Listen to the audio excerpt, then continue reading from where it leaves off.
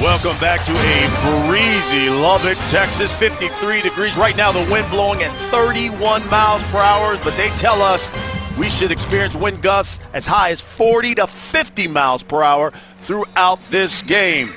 Gary Patterson, his 12th ranked Horned Frog. And you take a look at Gary Patterson, this is a guy, 17 seasons at TCU. Horned Frogs all-time winningest football coach with 157 wins, and Cliff Kingsbury, 5th season as head coach of the Red Raiders. He's the only former Texas Tech player to return to his alma mater as a head coach. By the way, 2-2 against the Horned Frogs as a head coach. Horned Frogs won the toss. They've opted to defer, so the Red Raiders will get it first, and that means Kiki QT back deep to receive it. And you want to talk about a dangerous return, man. Last weekend, he opened the game with a 92-yard kickoff return for a touchdown. All right, let's talk about what to watch for, Ben, with the Red Raiders. Well, you just mentioned him, Kiki QT. The guy can do everything. He catches touchdowns, receiving, rushing, throwing, and even on all the return games, so you have to watch out for him on offense. And then defensively, he's one of the best defenses in the country and led by a lot of guys, but I like Nick Orr. He's going to have to make plays in space along with the other DBs against this offensive scheme that likes to throw things horizontally, so a lot of opportunities for open field tackling. You know, the Red Raiders, with that spread offense, love to play with pace.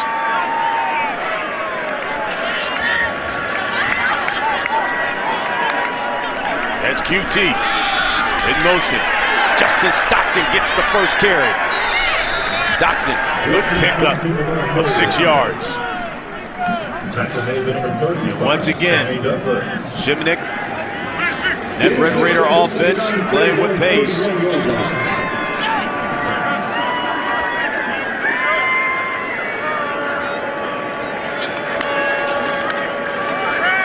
Play fake. That pass is caught. Dylan Cantrell. Now, this is exactly how the offense wants to set up. They want to get the run game going, and they want some easy passes for Shimonek. Once he gets into rhythm, he's a dangerous passer. He just needs a little bit more consistency in the second half. Stockton, the carry. That's a good pickup of 3 or 4. Now, this is the one thing that I worry about with TCU's defense and their team overall. A tough loss last week, and they're coming off and having to play an 11 o'clock kick. So emotionally, how are they going to respond? Their defense needs to step up, start fast, and sort of set that tempo for their offense. Red Raiders coming up a victory last weekend, which ended a 4-game losing streak they had. TCU coming off that loss to Oklahoma. Shimonek. That one's complete to Cameron Batson.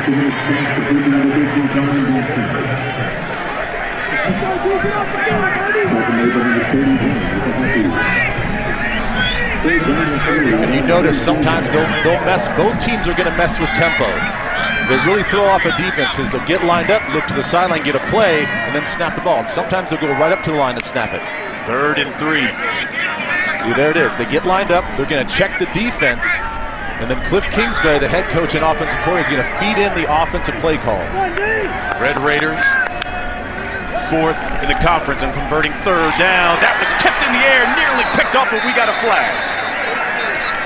You're going to get Izahaku, number 31, the safety that came down in the slot that's going to come early to make contact with the receiver. Pass interference by number 31 of the defense. It's a spot foul and an automatic first down. But this is an area that both offenses are going to have to beat. Man-to-man defense. TCU very aggressive. They show blitzes from a lot of different angles. They blitz off the right side that time, play man coverage behind it, and the junior Izahaku comes in just a touch early and gives Texas Tech a first down. 73rd flag on TCU this season. That's the 4th most in the Big 12. Trey King has checked in the backfield. He gets the carry. King over that right side. Rico Evans with the tackle. We talked about how shorthanded TCU is coming into this game, and I'm talking about major starters here, Ben, that are out here. Well, yeah, you take a look at that. Obviously, quarterback, that hurts you. You have no idea what you're going to get out of the young freshman quarterback. And really, I think Jonathan Song, the kicker, that might be the biggest blow for this team, because in the games that he's missed, they have missed 8 field goals. And we all know that this game, this series, comes down to a few points here and there. And you factor in that win today, too. That's complete to TJ Basher. Basher about a couple of yards short of a first down. You know, we're going to have to watch as this game goes on how TCU defensively, missing Traven Howard, responds to set up the defense. He is their defensive leader and the smartest player on that team to get everybody lined up. He's one of those guys that's out. So there's going to be a new play caller on defense. How well can he get them set up with this up-tempo style? Trey King got that first down. Red Raiders now in TCU territory. Justin Stockton has checked back in the backfield. Shimanek lines up his troops.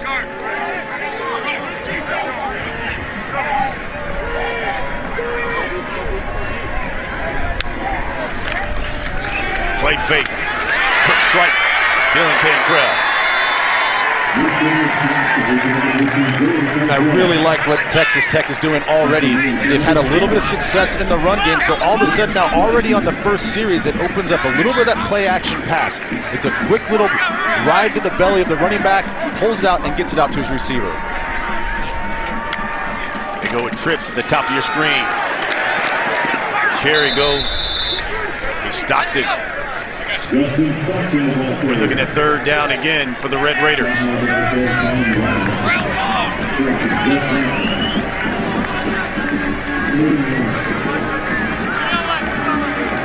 Horned Frogs defense, best in the conference, stopping their opponents on third down.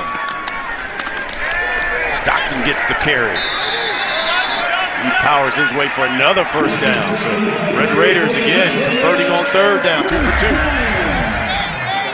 Well, take a look. You'll see 41, Tyler Carr, going back across the formation after the snap. We were told yesterday in the meetings they expect a lot more pullers in this sort of game because they think they found some vulnerability to this TCU defense. So offensive line, tight ends in the backfield, a lot of action after the snap going across the formation. Batson swings it out to him, left side. He's out of bounds at the 23. Rico Evans pushes him out. You know, this is the one thing that is different about this Texas Tech offense this year compared to last year is you notice the tempo between the plays. That sort of stays the same, but they're actually more patient offensively. They're okay grinding out games and giving their defense a rest, so they're always looking for the deep shot. Stockton, the carry. And he is met by a group of Horned Frogs and may have lost one. Ross Blacklock. The first one to hit him. But check out this defense for TCU, finally getting a little bit of penetration up front. You mentioned Blacklock. He's a redshirt freshman. They really went after some big bodies in the recruiting the last couple of years because they predicate themselves off of fast defensive backs and linebackers, but they still need some girth up front. And at 325 pounds, he's a big one. They call their up front guys the killer bees for TCU. We're going to have a timeout by the Red Raiders. 3rd and 5. Nick Shimanek and the Red Raiders looking at when we come back. Sters in the first quarter.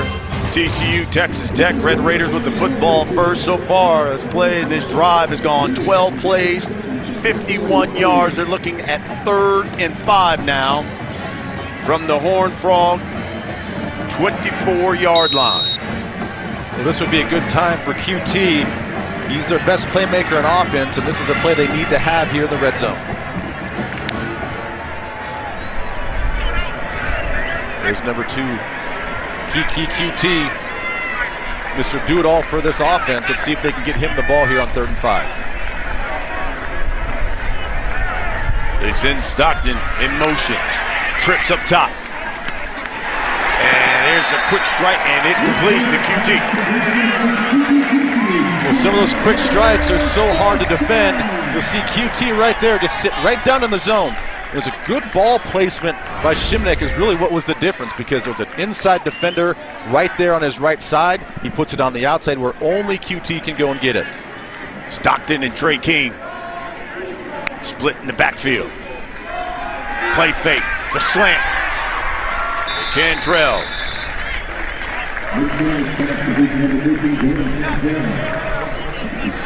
We've gotten to that point in the red zone where the Red Raiders love to look to number 9, TJ Vasher. He's 6'6". So he's got a 7-foot wingspan.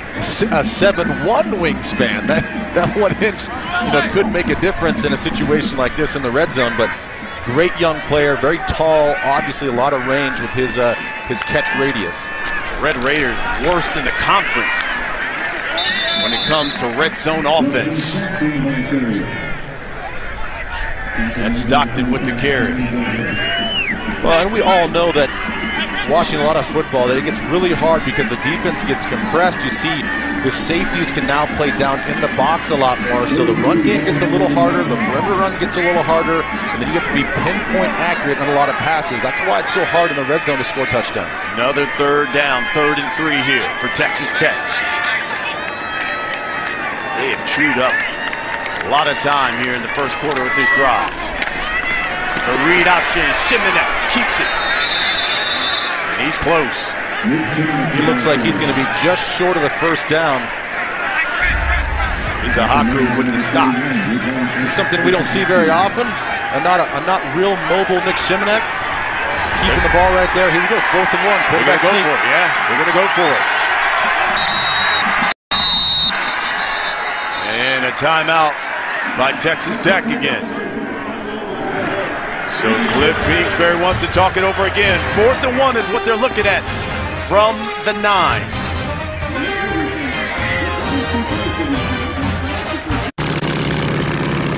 Thanks for the ride along, Captain. I've never been in one of them. A win today, a win next weekend against Baylor. They clinch a spot in the Big 12 championship game. This is 4th and 1 from the 9. TCU, best defense in the Big 12. I would imagine a big boy quarterback just plow ahead on a quarterback sneak. Šimenek's going to keep it. And he falls forward for a first down. We'll try a little deception with the motion, but it's the right call with the right player in that situation. You didn't have very far to go, just a few inches to pick up that first down. Good push on the offensive line up front. So far this drive, offensive line has played fantastic. We've gotten some chunk yardage runs against a very formidable and tough defense in TCU. Desmond Nisby has checked in for the first time in the backfield from the pistol. This is Nisby. He's a big guy. Trying to power his way. He gets to about the 5-yard line, stood up by that Horned Frog defense. Well, they're going to keep Nisby in there, and I think that's a smart thing to do. He already has 7 rushing touchdowns this year, so as a defense, they like to get the ball in this guy's hands. Sometimes, even though it's an obvious thing, he's a big back that can run you over. Nisby, Stockton, split backfield. Play fake. He looks too high. Intended for Cantrell. Well, linebackers Sammy Douglas and Nick Orr were standing right. Watch the left side of your screen. They drop back in coverage, close off any sort of slant windows, and that was a smart thing to do by Šimenek, just to sail that ball, get that ball out of the end zone. First incompletion for Šimenek. Stockton in the backfield. 3rd and goal. Look at this line of defense. It's going to be awfully hard to run anything short and inside. 19 plays this drive. Šimenek under pressure. And he's going to throw, almost picked off in the end zone by Nick Orr.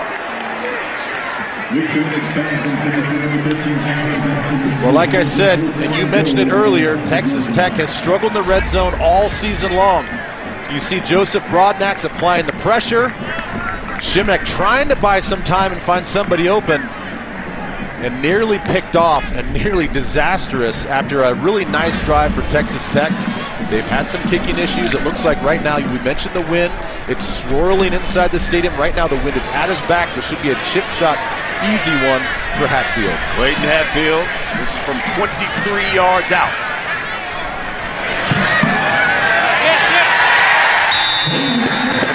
It's good. The Red Raiders on the board first. 3-0 to score here in the first quarter. Let's get a quick game break from Greg Wolf in Los Angeles. All right, Brian, thanks. Number 3, Miami jumped into the college football playoff top 4 after that beatdown in Notre Dame last week, taking on Virginia, and it's the Cavaliers who strike first. Kurt Benkert to Olamide Zaccheaus, 33-yard score. Cavaliers lead 7-0 early, but that turnover chain already in effect. Haynes with a fumble recovery and on the move. Brian, Ben, back to you. All right, Greg. Turnover chain. Turnover chain. Turnover chain. I love that song, man. I love that song. I didn't know what to think about it when the season started, and now I'm really into it. It is a cool deal. Well, there's one of the most dangerous men in the country. Back deep waiting for this kick. Big play, Cavante Turpin. Yeah, you got to watch out for him. We talked about QT on the other side, but man, the return game is going to be fun and electric. It should be fun this whole game. Michael Barton kick things away. And here is Jalen Rager. Across the 30, still moving. Across the 35, brought down at the 37. Let's talk about what to watch for when the Horned Frogs have the rock. Well, you mentioned Cavante Turpin. He is one of the best and most dynamic and explosive players in the whole country. You're going to see him on offense and special teams. A lot of times getting the ball in his hands on jet sweeps and whatnot. Safeties for Texas Tech's defense. This is a much improved Texas Tech defense. These guys fly around and hit. They're undersized. If Texas Christian wants to get involved in the run game, these guys need to come downhill and run the alleys and hit and finish, which they've been doing all season long. Well, third year under the system of David Gibbs, the defensive coordinator for the Red Raiders, and maybe it is a good thing to keep them off the field. That's what the offense did. We got some trickeration here by the Horned Frogs. Turpin with the reverse, and he's pushed out of bounds. So Sean Robinson, the true freshman, getting his first start. In fact, it is the first time a true freshman has started for TCU since 1999. Casey Prenters did it back then against Arkansas State. Well, we asked the coaches about him, just how he's going to approach the game. Said he's played on a big stage in a big 6A class in Texas. 40,000 people at championship games and playoff games, so the stage isn't too big for him. He has those intangibles that they think is going to make him a great player. Here's Kyle Hicks, gets that carry, picks up a couple. Horned Frogs will be looking at third down. Roderick Washington with the stop. We're going to see a lot more of Kyle Hicks and Shewu Olaniloa, the two running backs for TCU, because we mentioned off the top of this show, Darius Anderson, who has 8 touchdowns for this offense, is out and is out for the rest of the season. Horned Frogs, best team in the Big 12 in converting third downs. Texas Tech defense, the worst in the Big 12 in stopping opponents on third down. This is 3rd and 5. They're going to run with the quarterback. Robinson gets himself a first down. Colin Hill with the stop. You see the defensive coordinator there, David Gibbs, his 3rd season. Texas Tech.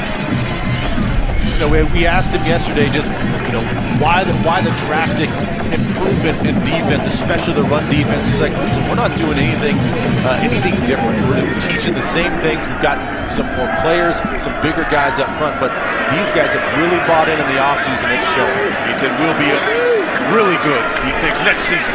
Robinson keeps it stiff arm over the left side. This is the dynamic he brings to the offense that Kenny Hill doesn't. His feet. That's another first down. Boy, just take a look at just his body, how big he is. Keep in mind, this is a true freshman. This young man was just in high school last December before he early enrolled at Texas Christian. And he's a big body guy that's going to give stiff arms, 6'3", about 6'3", 225 pounds. And he will look to run people over. He's not going to avoid contact. If he sees a linebacker or a strong safety, he's going to stick his hat down and run them over. And you mentioned it. Won a state championship in December at DeSoto High School there. It was a long time coming for DeSoto. At 6'8", you didn't get any bigger, more competition than that. Hicks gets it, flags blown. As he cuts back.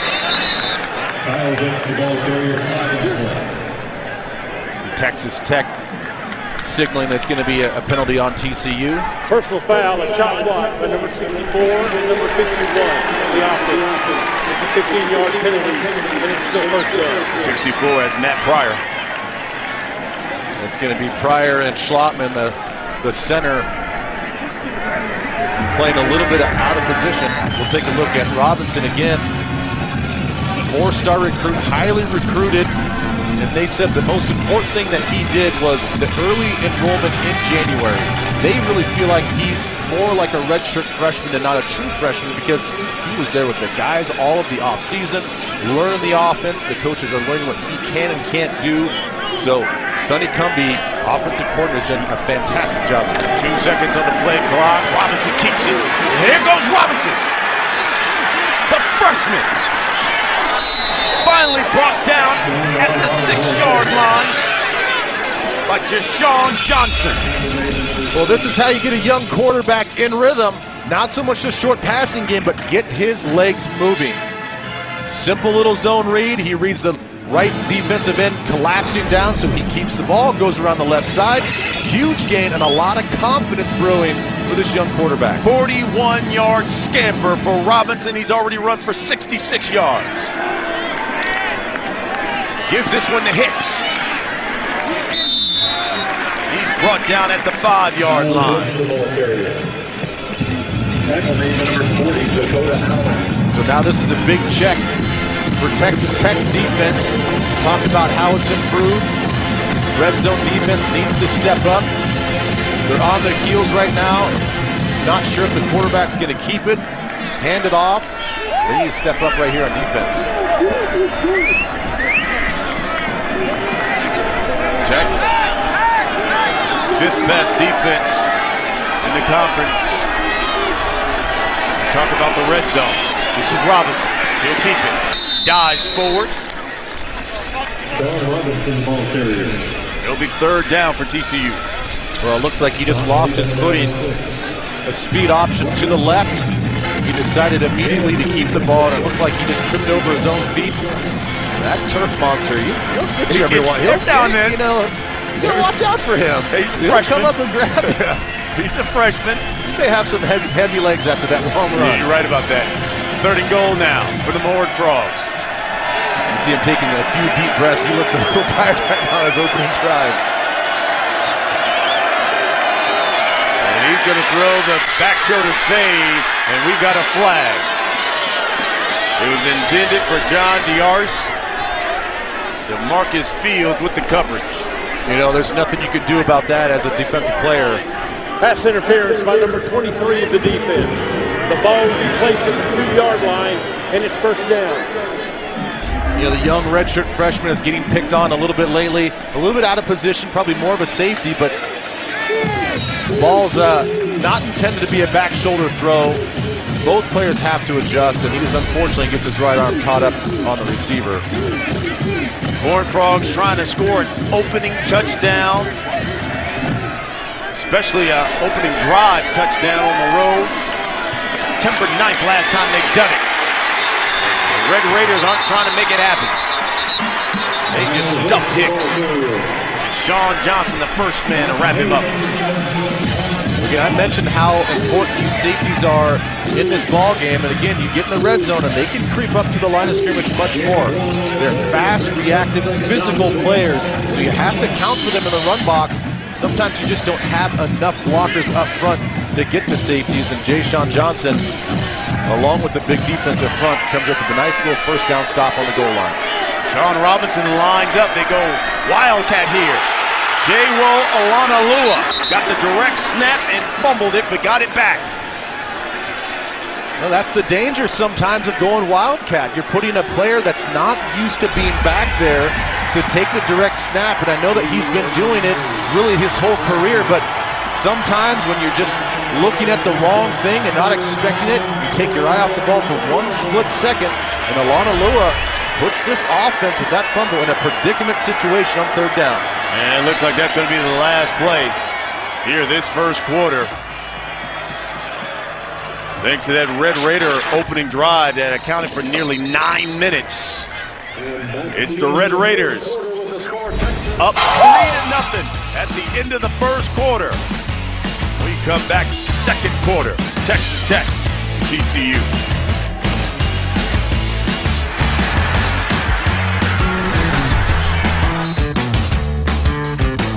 Black Friday savings start early at Ace. Save up to 50% on great gifts. And up to 50% on Christmas lights. Plus, get great savings on hundreds of items. First quarter in the books here in Lubbock. Red Raiders with a 3-0 lead. TCU with just 2 yards passing. In that first quarter, they did it all behind the legs of Sean Robinson, their freshman quarterback. But how about Texas Tech?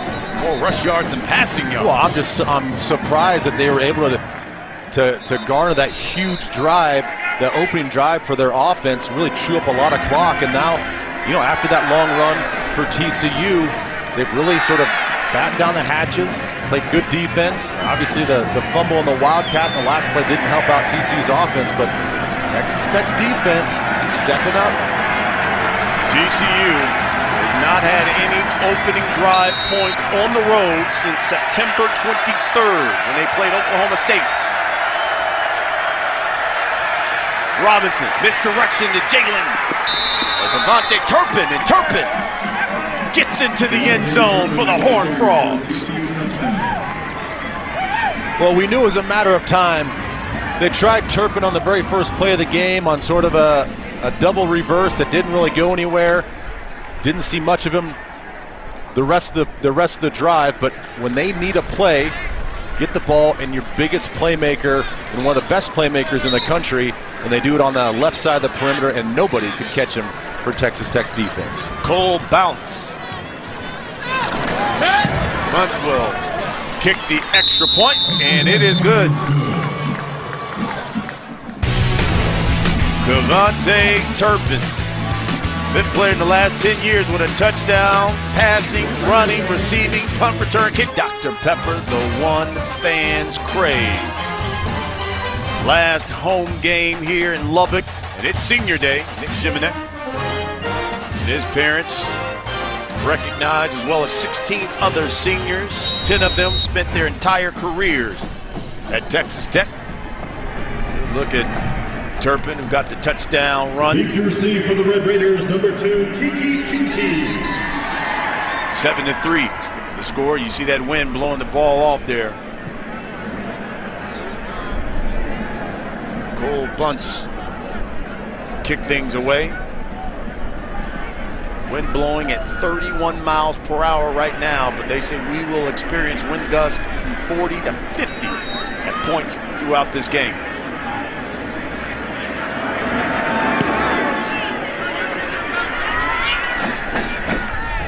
And this is Justice Parker.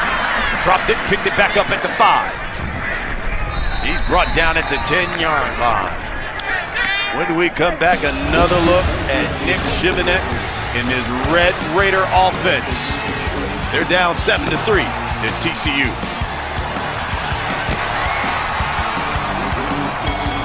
I want to know who has the original trophy that mysteriously disappeared. They said that it was like someone had it in someone's garage somewhere. But they'll be playing for it today and in the near future here going forward. Here's a handoff. Busting loose is Stockton. Markel Simmons with the stop, but that's another first down by Texas Tech. And again, they're going with some pace. They did a great job in the last one. They had a long drive, kept their defense off the field. This is 1st and 10 now. from their own 23. Empty set for Shimanek. Another quick strike. You know, the one thing I liked about that zone read on that first play was Shimanek was so decisive on what he wanted to do. And the same thing with Justin Stockton running the ball. They were in sync and they hand the ball immediately, and it really caught the defense off guard. The defensive end on the outside didn't know who to take, and the next thing that he knew, Stockton was right past him. So nice execution on the first play. QT in motion. Lines up in the slot.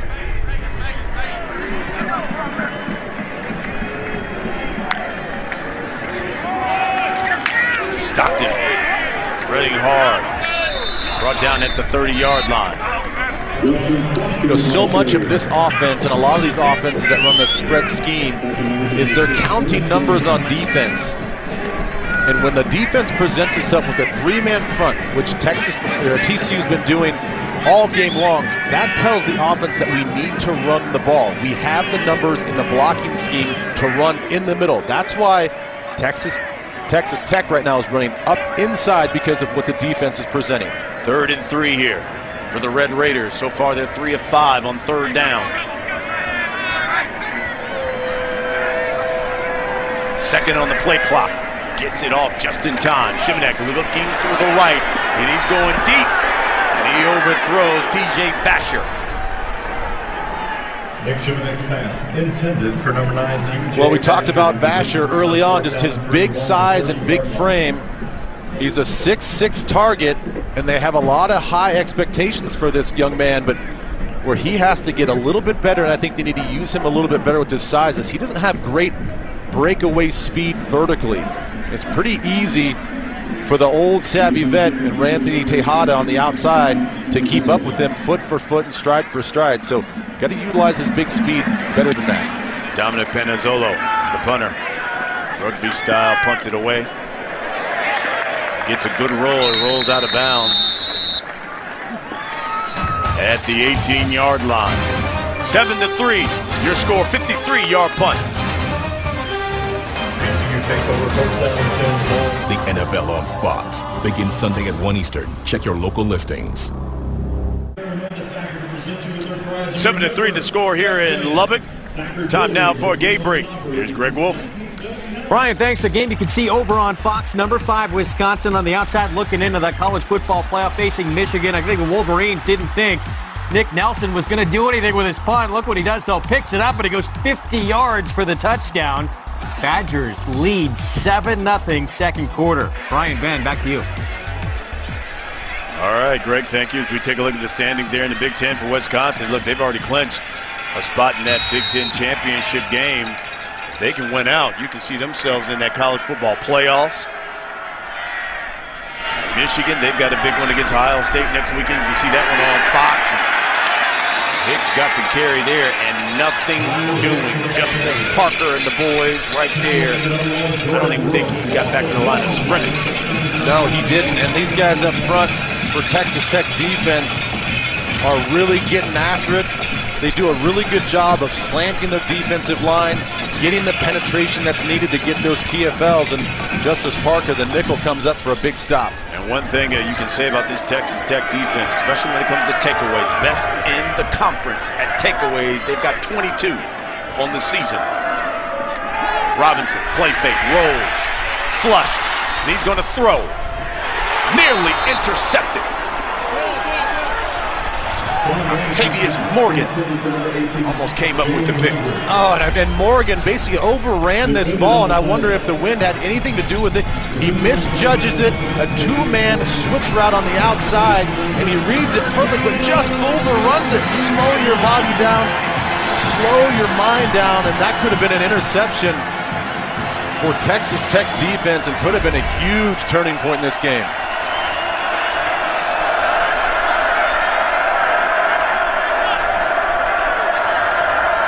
Shewo Ranalua in the backfield. We got a flag. Delay of game by number 12 of the offense. It's a 5-yard penalty and it's still third down. You can see Gary Patterson telling his offense coordinator, let's call the timeout, get these guys lined up. Well, why not call a timeout? And I wonder if he was looking at the officials saying he was trying to call a timeout, knowing that the play clock was winding down, and you can see just sort of the slow reaction and response from his quarterback after that bad pass, just not getting back in rhythm. He's got to let those plays go. Sonny Cumbie, offensive coordinator for TCU, former quarterback at Texas Tech. Here's Robinson, under pressure, 3rd and 16. Nearly tackled in the end zone. He throws it away. Jordan Brooks there, applying the pressure. Well, I like the adjustment that Texas Tech did on defense. The play before on the delay game, they showed a blitz. This time they reset, they show the same blitz, they back out. Causes a lot of confusion on the underneath coverage. For Robinson, has no place to go. He's going to quickly realize that the speed in college football is much different, and I don't care where you're at, major college or major high school football in Texas, the speed is different, and Jordan Brooks just about got to him in the end zone. Adam Nunez punting things away. This is Cameron Batson lets it roll, and it turns out to be a good punt for TCU. Down at the 26-yard line. TCU up 7-3. This is your wake-up call. All right, Maryland, they take on 17th ranked Michigan State. Sparty, we'll see Sparty next weekend, Ben. That game comes at 4 Eastern, followed by Cal and Stanford. The big game at 8 Eastern. It's all on Fox and FS1, or you can stream it live on Fox Sports Go. Final home game here in Lubbock. Senior Day for the Red Raiders. 1st and 10. Shimonette. Play fake. He's looking right in the area of QT. We got a flag down. Wow, he makes an unbelievable catch. The flag may be defensive pass interference. Flag on the play. But my goodness, what a one-handed catch from QT.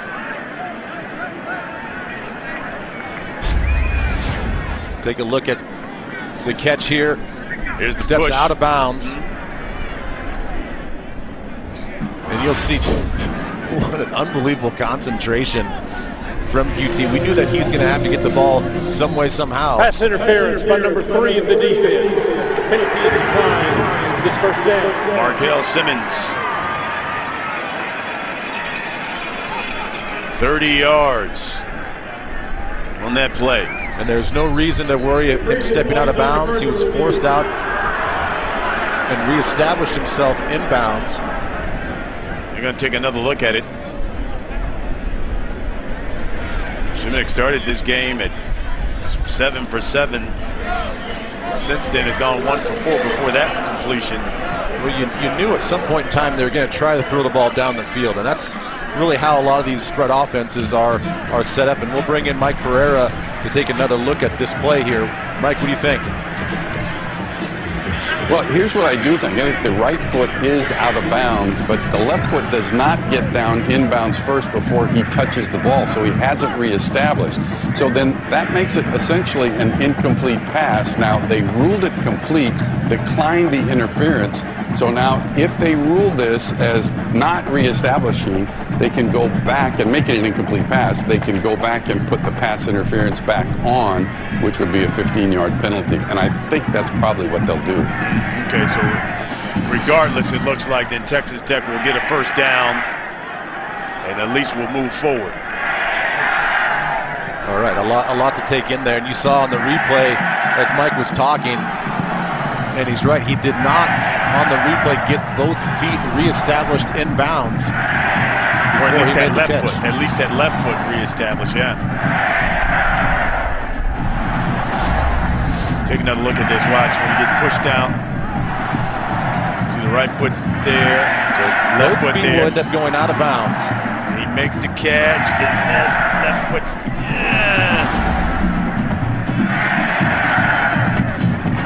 Mike, when you take another look at that, when you have to reestablish yourself, how many feet? Just 1 foot, or you have to put both feet back in?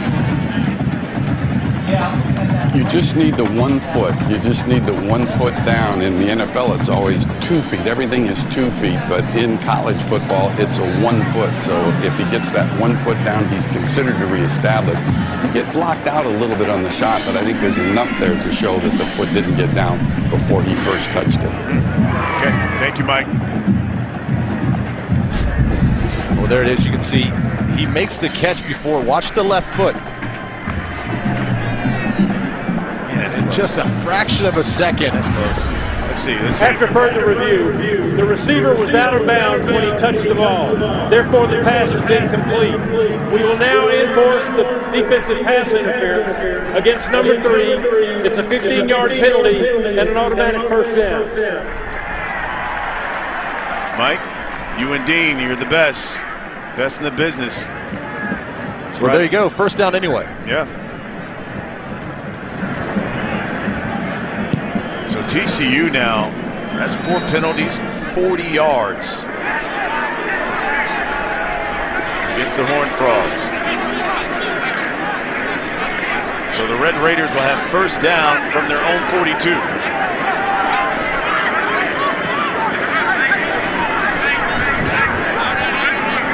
They go trips at the bottom of your screen. This is Stockton with the carry. Picked up a couple. Rico Evans makes the stop. You know, go back to the earlier point about this offense is they can hit you deep. They just need to set some things up on the outside, and we saw QT ruled incomplete, but that's the sort of plays you need to get down the field against this defense. Roll you to sleep, short underneath passing game, and then bam, hit you over the top.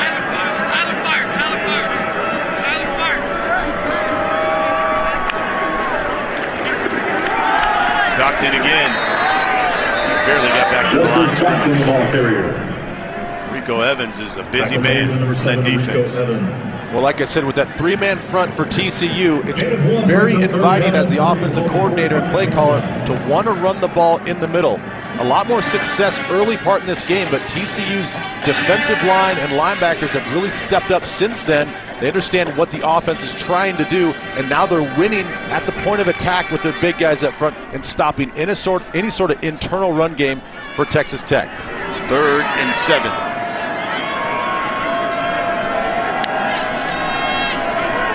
Shimonet over the middle. Broken up. He's looking for Dylan Cantrell. That one was almost picked off. Well, it's a second pass breakup for Ridwan Izahaku.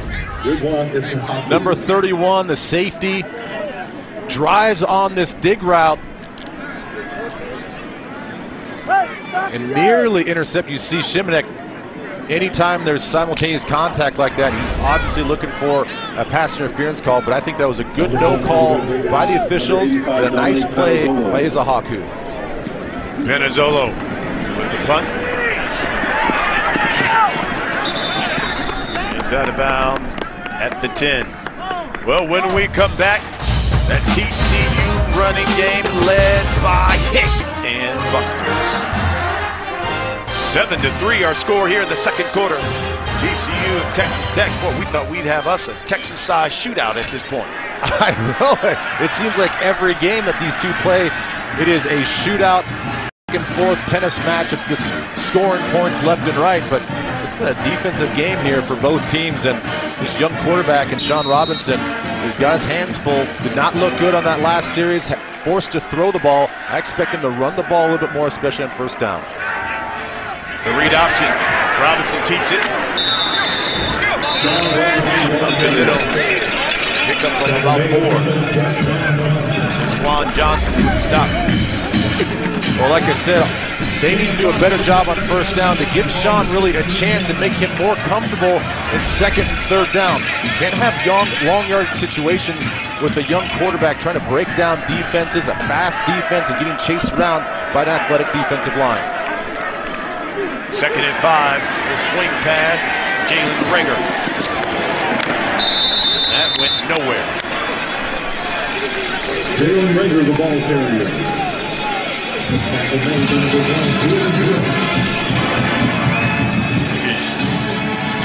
Sean Robinson, he looks like he's Trying to stretch something out. Maybe in that last play, that last hit he took. Yeah, that first down run that he had, he got landed on right when he hit the ground and sort of winced a little bit. Now he's clutching his right hip. Shiro Olanalua in the backfield alongside Robinson.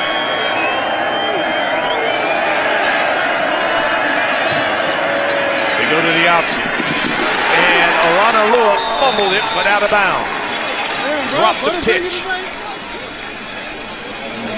Boy, to me, Sean Robinson is just not right. He looks a little banged up. He doesn't look as fluid, as explosive. He needs to get out there on that option with much more speed to make the defender have to make a choice. It's a late pitch. It's behind Olanalua, and he can't come up with it. So 2 very poor drives for this offense. Adam Nunez in to punt it away.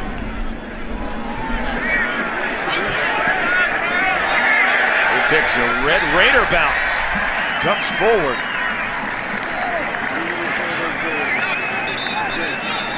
Let's get a Dave and Buster's game break. Greg Wolf, what you got, G?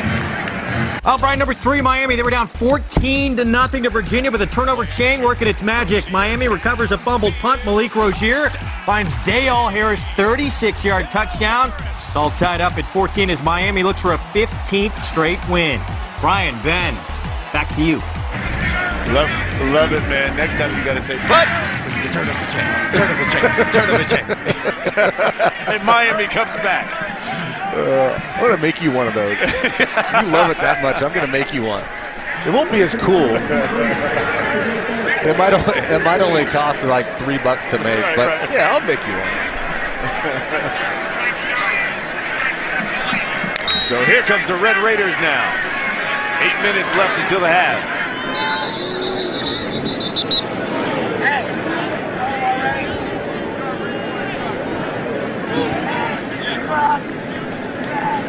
Official discussion here on the field.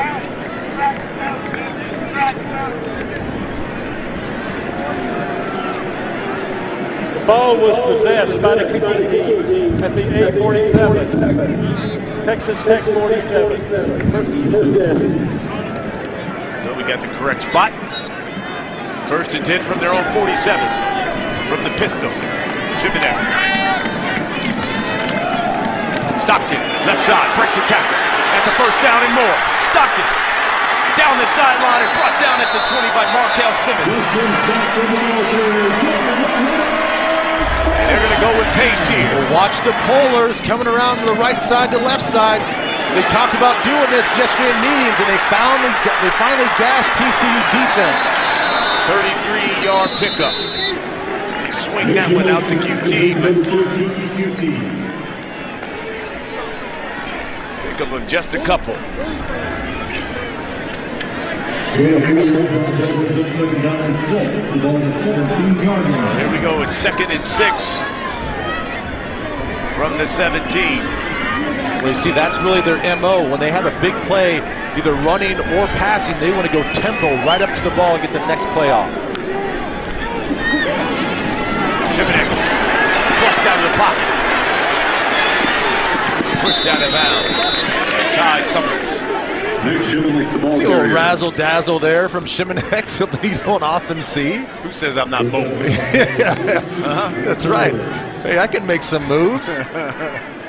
Little reverse spin in the pocket, breaking out, picking up just a couple yards, but he's got some feet on him. Marcus Felton, Trey King, check in, split backs.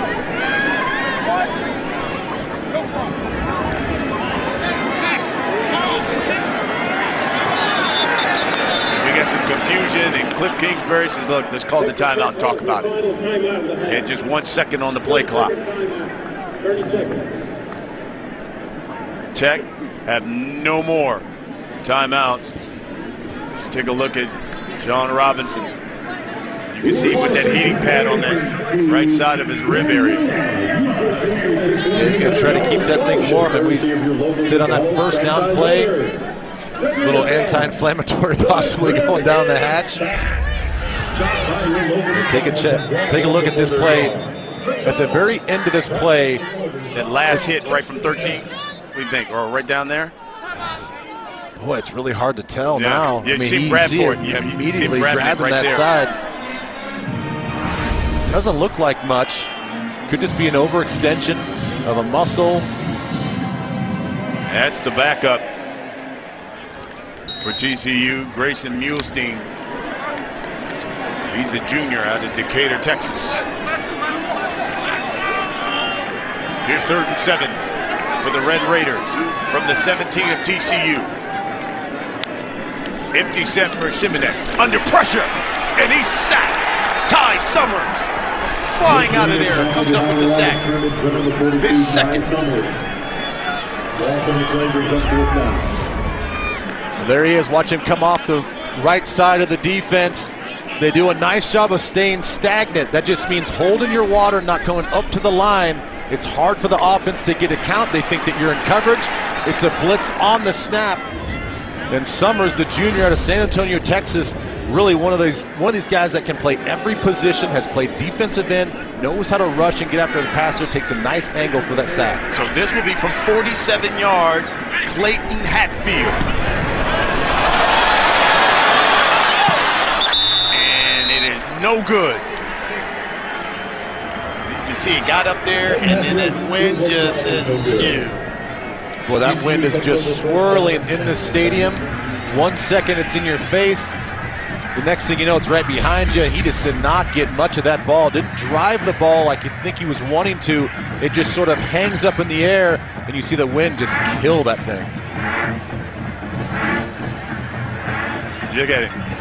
Hey, he's got to know when you play golf here in West Texas and these winds, you got to hit it low.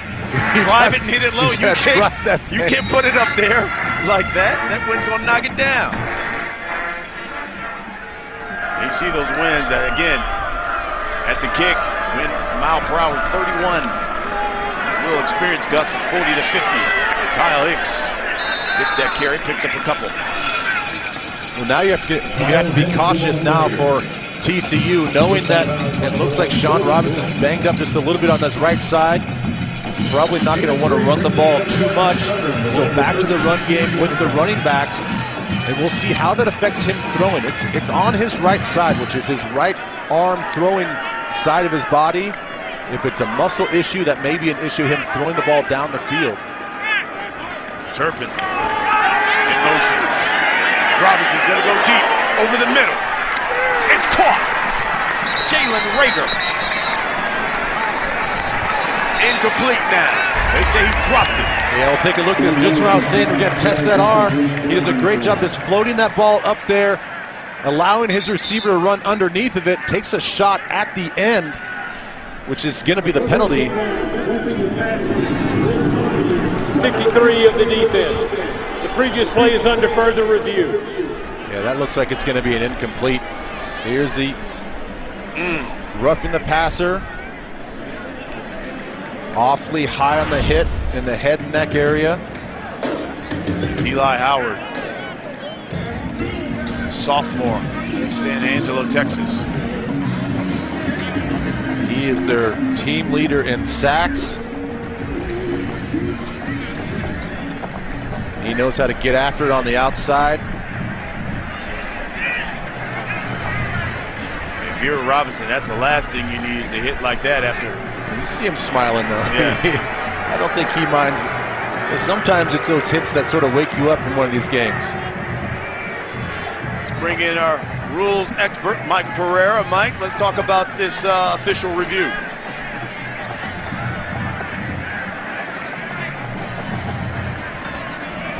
Or incomplete, and to me it's clearly incomplete. And so what they're going to have to do is reverse that to an incomplete pass, and then they'll add on the targeting from the previous spot instead of from where the pass was caught. So watch the ball go through the hands and actually hit the ground. So that's the first element that they'll look at, and then they'll look at the targeting. And remember, quarterback's a defenseless player, so you can't make contact in the head or neck area with your shoulder, helmet, forearm, wrist, those types of actions. So to me, Looks like you're probably going to have targeting, although it's pretty close, but called. I think you'll have targeting that will be enforced from the previous spot. So instead of a personal foul or a late hit, this is more of a targeting that they're looking at, is what you're saying, Mike. Yeah, I think so. I didn't hear his announcement that he made, but I do believe that he announced, you know, roughing the passer, and I think with targeting, which, you know, to me, and Dean and I have always talked about this, if you're calling the roughing the passer for a high hit, then it's almost virtually impossible for it not to be targeting because it's head or neck area. But we'll see what they do here, but they've got to look at both elements of this play, which is why it's going to take them a little bit longer. Okay. Thank you, Mike. Well, coming in to today, they had called 228 of those targeting calls. 66 of them have been overturned. After further review, there is no targeting, but there is roughing the passer by number 53. It's a 15-yard penalty and an automatic first down. So, Mike, let's talk about this. So they say no targeting, but roughing the passer. Yeah, all they really could have said here then was maybe it was late. He didn't make any reference to the pass being incomplete, which is, I'm going to have to take a look to see where they actually enforce this from, but I don't know how that can be roughing the passer and not targeting. That really doesn't make any sense. And it looks like they did enforce it from the previous spot. Okay, thank you, Mike. Robinson over the middle. And that one is complete to Turpin. Well, that's a first down. And, you know, if you look at that replay again, you know, we talk about the head and neck area. It's almost like he hit him in the chest, but it was Robinson who head snapped. It was the violence of the head snap that I thought it was going to confirm a targeting. But if it's not targeting, and I agree with Mike, to me it didn't look like timing-wise it was a late hit on the quarterback. I mean, maybe a little iffy, but not enough to call it. So I'm not sure really what happened there. 1st and 10 for the Horned Frogs. Robinson going up top. Throw. And is he in? They're discussing it. It is a catch for a touchdown. And there you hear it. They say touchdown TCU. Well, how about that? On 2 previous drives, they try to use the legs of Sean Robinson.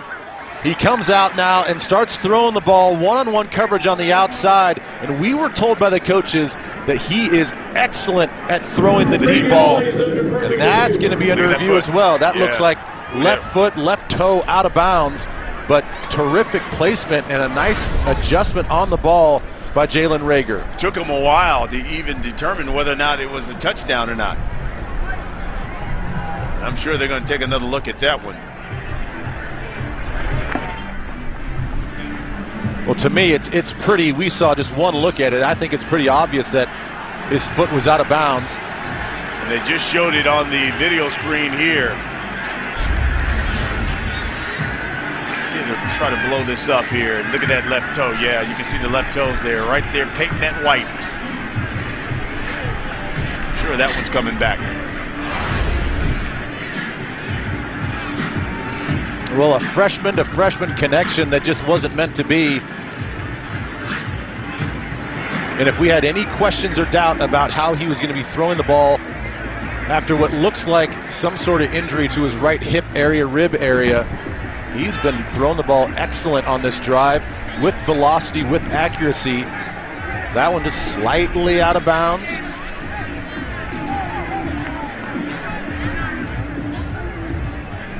So they'll bring it back to the original line of scrimmage as we take another look. That left foot right there. Yeah, not a matter of possession. Clearly caught the ball.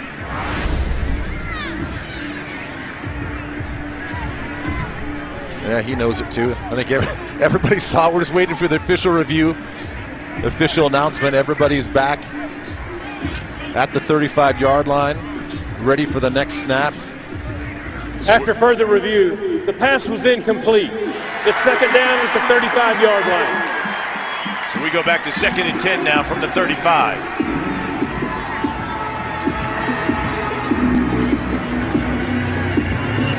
Well, all of a sudden now TCU showing some offensive balance. running the ball up until this point with the quarterback run game, getting Hicks involved in the run game, and now this drive they've been throwing the ball and opening up this thing down the field. That's Hicks.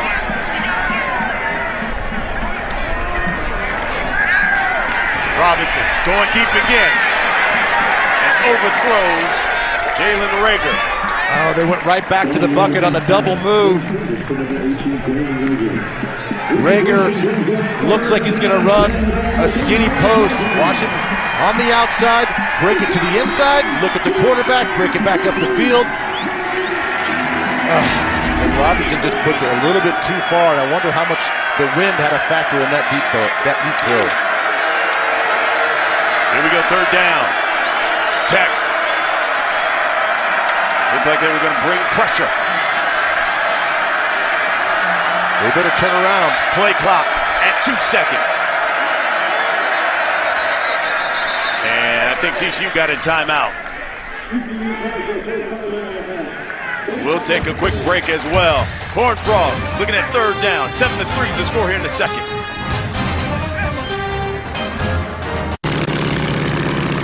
Thanks for the ride along, Captain. I've never been in one of these before, even though Geico is... Oh, here we go. You got cut off there. What were you saying? Oh, no. Maybe that Geico's been proudly serving the military for over 75 years? Is that what you wanted to say? Mm-hmm. I have to say, you seem a lot chattier on TV. Geico, proudly serving the military for over 75 years. You okay back there, buddy? Welcome back to Lubbock.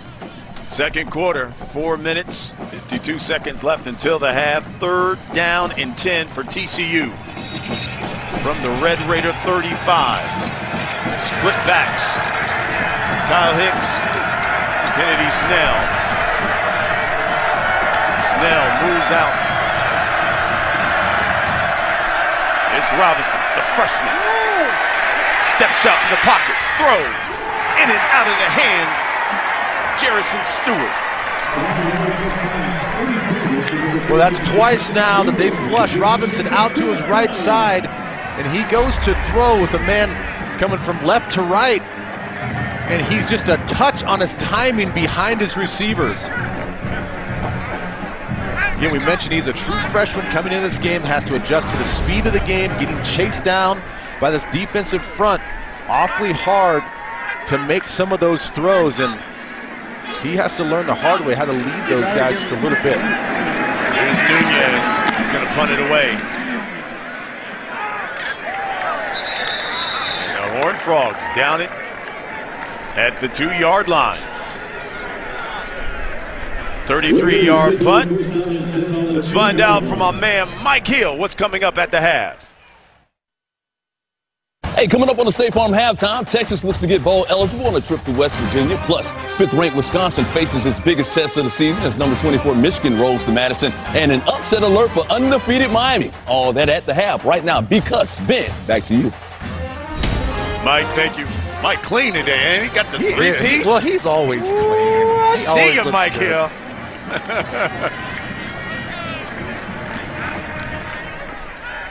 Red Raiders will start from their own 2. Look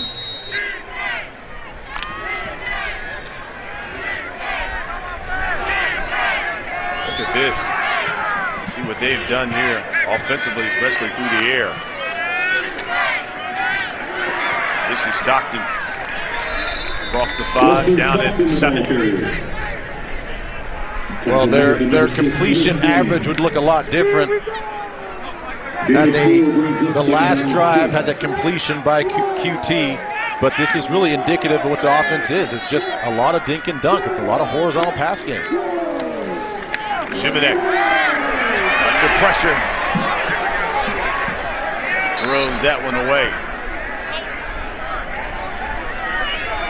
And that is the one thing that we mentioned. We sort of made light of it earlier on that last drive, that he's not known for his ability to get out of the pocket. He had a nice little spin move earlier. It was kind of fun to watch, but if there's been anything that's been different from this offense last year to this year with Patrick Mahomes last year, was his ability to feel that pressure, step up into the pocket, which is more important, and make some plays with his feet That's something Nick Shimneck just does not do very well. You know, in their opening drive, they went 70 yards, had nearly 20 plays. Since then, just 44 total yards. Shimneck going up top. Looking for Basher. That's thrown out of bounds, incomplete. Well, and again, I don't think Basher's the type of guy. He doesn't have that long speed vertically.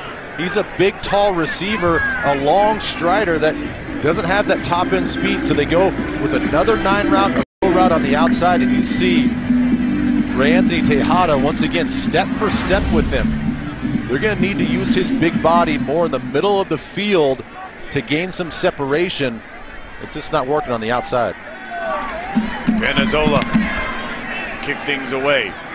Turpin, fair catch.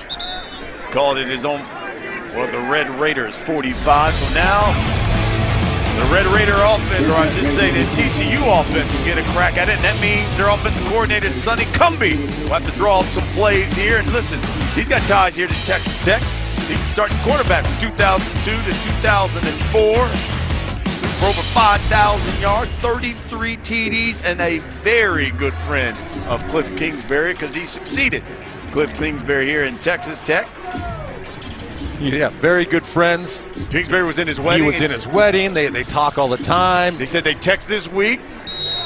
But he says on game day, they love to go at each other, and they both are very competitive and want to get wins, obviously, for their teams. But great friends on the football field, great friends off the football field. This is Kyle Hicks pounding on that left side.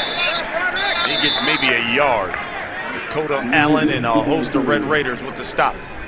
Well, now you have to use the clock as your friend. You're winning the field position game. You're already in Texas Tech territory. You have 2 timeouts. This clock is going to wind down. They're going to take their time a little bit. You don't want to give Tech another opportunity here at the end of the first half, so they have to use their timeouts smartly and their play calling smartly here with 3 minutes winding down here in the first half. This is Hicks again, right side, breaks free, first down. Finally brought down at the 28. That's Dakota Allen again with the stop. Longest run of the day for Kyle Hicks, 15 yards. It's just a simple little stretch play on the right side, and they find a seam and a crease, and Hicks is small enough with good vision to get up the field, and I think smartly, whether he intended to or not, stays in bounds to keep that clock running.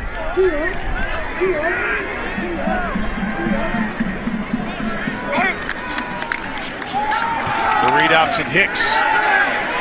He got back to the line of scrimmage, and that is it. You know, one thing that you have to be careful with when you play Texas Tech's defense is they're awfully good at stripping the ball out and creating turnovers. You get a little scrum like that where you're fighting for extra yardage, you really got to hold that ball up to your chest and squeeze that thing, because these guys on defense, they're taught you're the second or third guy coming in there. You're going to rake at that football and pull it out. They've been excellent this year at doing that. This is 2nd and 8. Robinson looking for Cole Hunt, overthrows him. Well, they got their senior tight end on a little out and up, trying to find a mismatch with the linebackers. There's a little bit of separation, but once again, it seems to be going this direction. The balls are sailing a little bit on the quarterbacks, and Robinson's going to have to make an adjustment going this direction to try to pinpoint those balls to his players.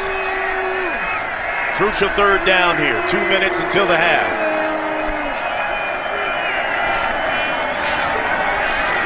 Hicks. And there is nothing there. Eli Howard. Roderick Washington as well with the stop. Well, one thing you just notice is when you watch these guys on tape is how well they run to the football. You know, that's something very easy. It's an attitude thing. That's a pride thing. Something they worked on all offseason. And from last year to this year, the scheme is relatively the same. They've added a few pieces here and there, but there's just a different attitude with these guys, and you're seeing it here in this first quarter against a very talented TCU team. Horned Frogs will let the clock wind down before they take that timeout. There's David Gibbs, the defensive coordinator, third-year guy, spent a lot of time in the NFL, came here to the collegiate ranks, and you know, he's had to make some adjustments personally with himself, philosophically, just understanding the college game to the NFL game. But I tell you what, he has instilled a passion with these guys, a renewed focus. You know, they have not had a good reputation for defense here at Texas Tech, and you see just the big differences in points, the yards per game, and drastically the run defense. He said, we were going to beef up our guys on the front, an emphasis in the offseason about stopping the run, and those guys have stepped up and done that. You know, when you take almost 100 yards off per game in the rush defense, your team has to improve. And even offensively, they talked about slowing the tempo down on offense to help their defense out and not get so many snaps. So here's 4th and 8. It looks like this is from 43 yards out. Cole Bunce going to attempt this one. Horned Frogs, of course, won the toss. They defer, so they'll get the football at the beginning of the second half, trying to get some points on the board.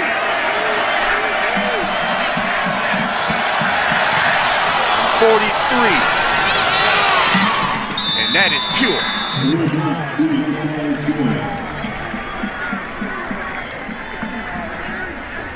First field goal attempt for him is money, and the Horned Frogs now have a 7-point lead with a little over a minute left until the half. 10-3 is the score.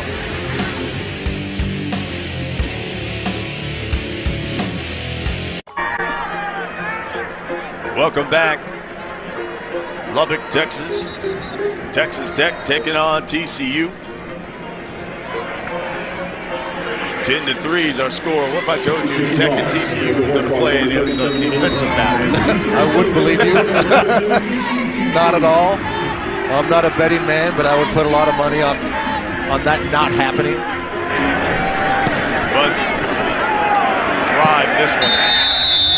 Drove it out of bounds, and that's going to be a penalty. Free kick out of bounds by the kicking team. By rule, the ball will be placed at the 35-yard line.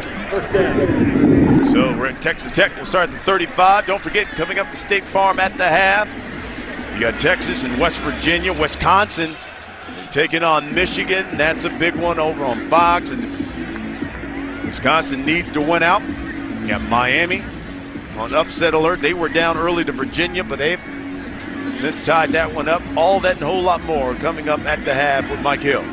Boy, could you imagine if Miami loses? Boy, they stirred everything up. Yeah, you're right. Last week, get in the top 4 and come back the next week and possibly lose to Virginia. Whew. No timeouts for the Red Raiders.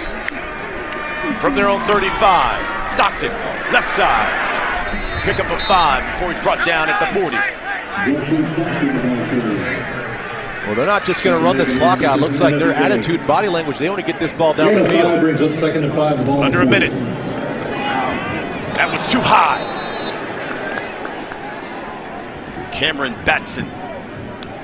Well, they had what they wanted. They faked the screen on the outside, get Batson up the field, hit that soft little zone, but he sailed that ball a little bit too high.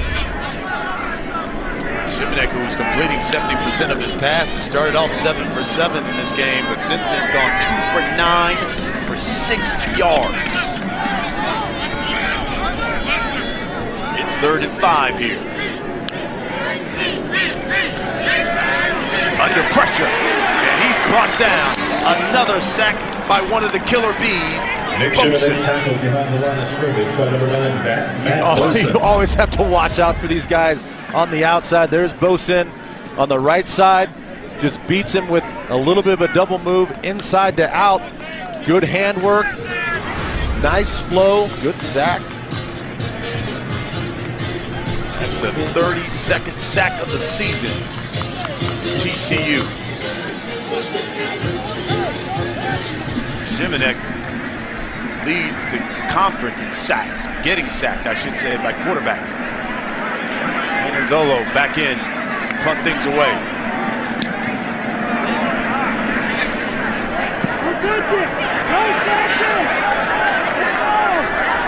And the first half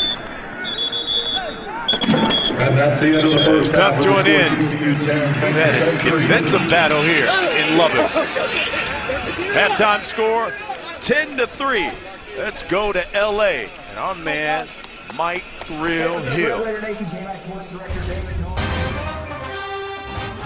Football halftime show. Mike Hill hanging out. Top of the Texas Tech Red Raiders, and generally when TCU and Texas Tech get together, you expect big plays through the air. You know, 2 years ago when they played here, these two teams threw for over 800 yards. Just last year, they threw for over 450.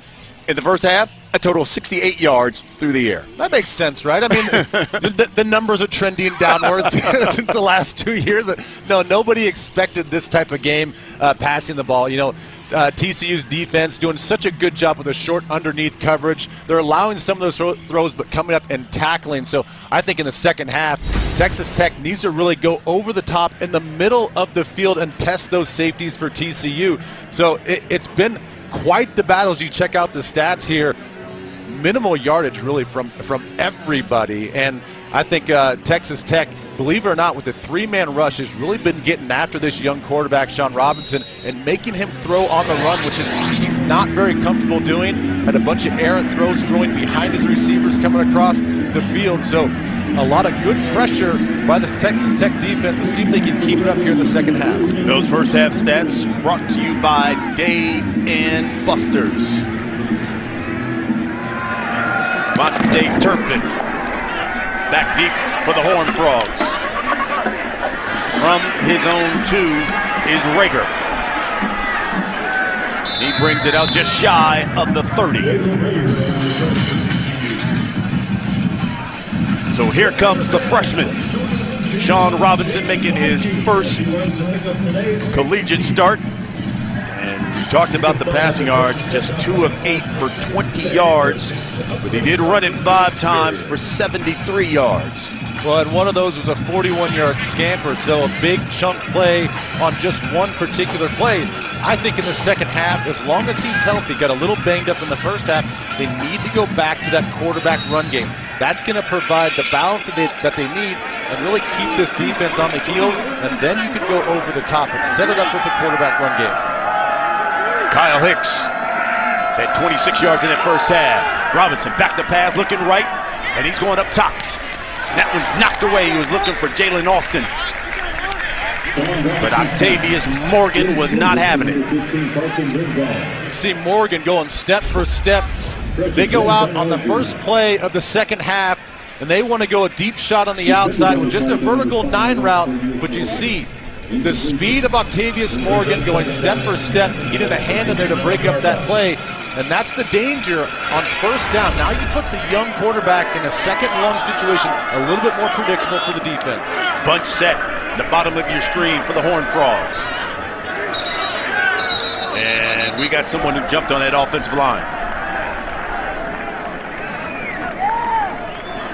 A false start by number 70 of the offense. It's a 5-yard penalty, and it's still second down. Well, and what a missed opportunity for TCU offensively. They had 3 receivers at the bottom of the formation, and Texas Tech could not get lined up. They only had 2 guys over there.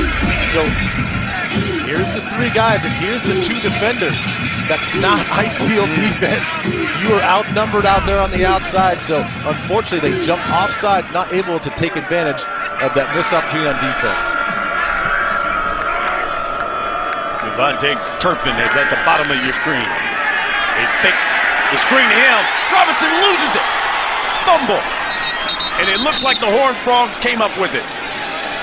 Eli Howard. And we talked about the takeaways. That's what Texas Tech is best at. Well, again, it's Howard who made his presence known in the first half. Just stunts from the outside coming in. Beats everybody with speed.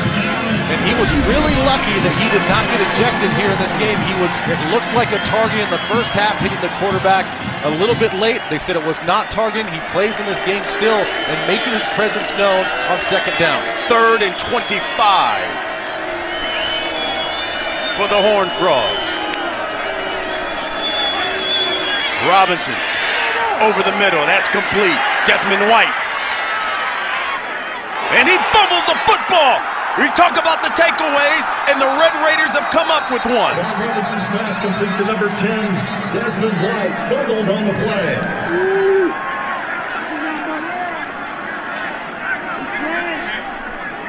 You see the battle for the football. A lot of indication that it's going to be Texas Tech ball. Now it looks like a TCU player came up with it. Check out the script. We talked about this the whole game. They are so good about getting to the ball carrier, and usually it's the second or third guy, but that time it's Dakota Allen, their team leader on defense, emotionally, statistically coming up first man to the football and rakes that ball out. Boy, oh boy, that would have been horrible for TCU to start the second half. That punt takes a Horned Frog bounce and roll. We got a flag here on the play as they down it at the 17, 60-yard punt.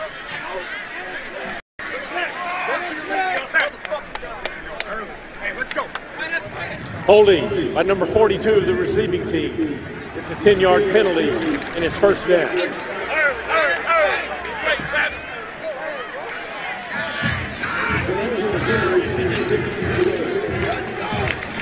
Well, we talked about Nick Shimonek and the numbers he's put up, but just 48 yards passing in the first half.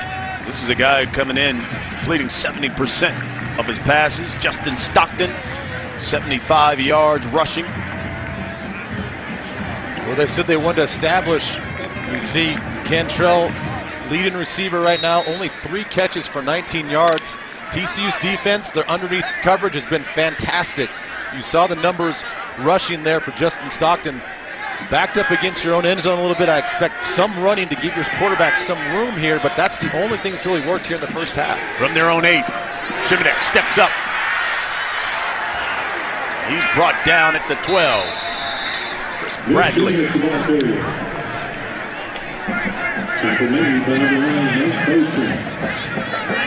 Tech offense, just 3 first half points.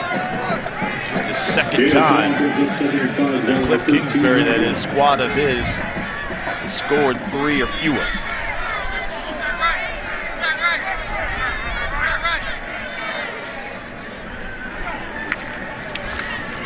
Second and 5 now. Shimonek. That's incomplete. Well, that's the 3rd time now that they have targeted Basher on basically the same route, just an outside go route, and none of it is working. Basher, they like him.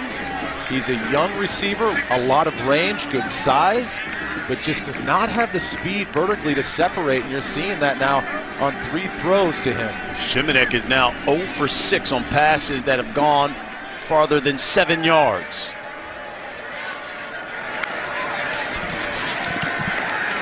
Third and 5, under pressure. He hurls it over the middle of the field. That was dangerous. Dangerous, man. My goodness, you cannot make that decision. He got very lucky there was not a defender in the area. You never, under any duress, blindly throw across the middle of the field. That's where all the defenders usually collect, and he was lucky that ball hit the turf. You heard a few boo birds here. Well, they had so much momentum after that good defensive stop on the first drive. And boy, Penizzolo shanked that one. So the Horned Frogs got some good field position. We're early in the 3rd quarter.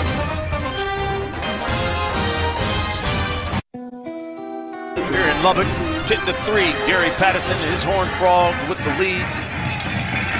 Gary Patterson, his 17th season at TCU, winning as coach. TCU history with those 157 wins. Got the statue of him there in Fort Worth.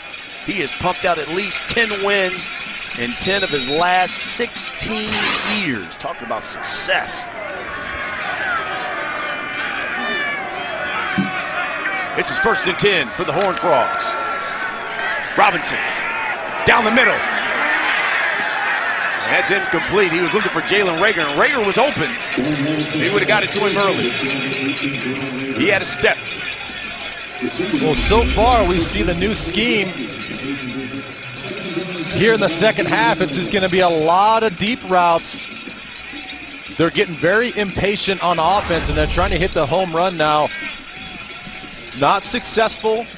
Changed up their offensive formation. They went bigs on that last play. 2 tight ends in the game to see if they get a different look defensively, and still didn't work. Play fake to Hicks. Throws the slant. It's complete. That one to Rager.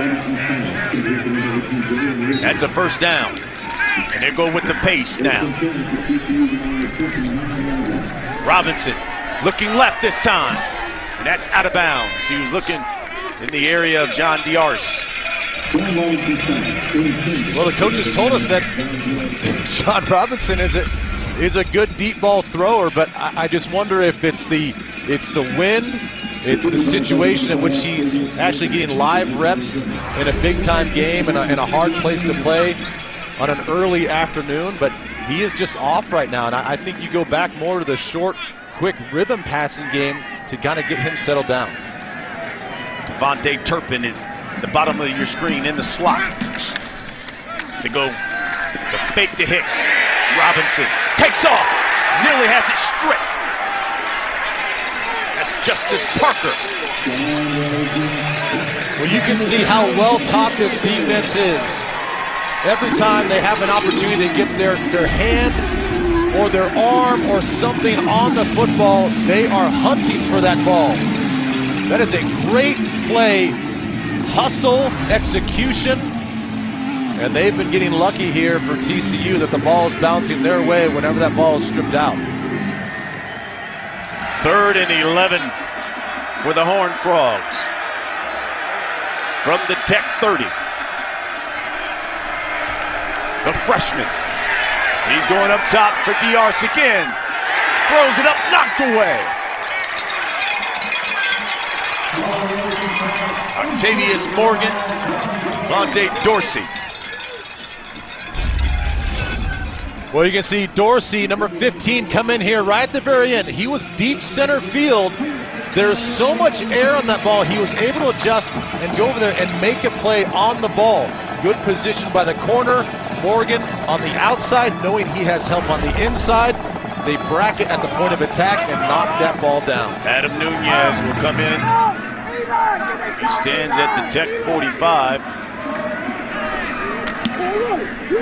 Pooch kick. That one's the touchback.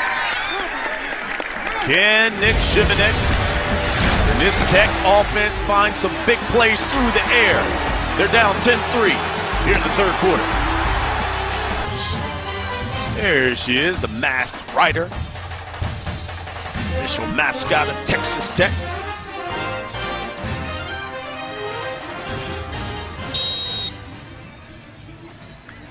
She rides on that fearless champion.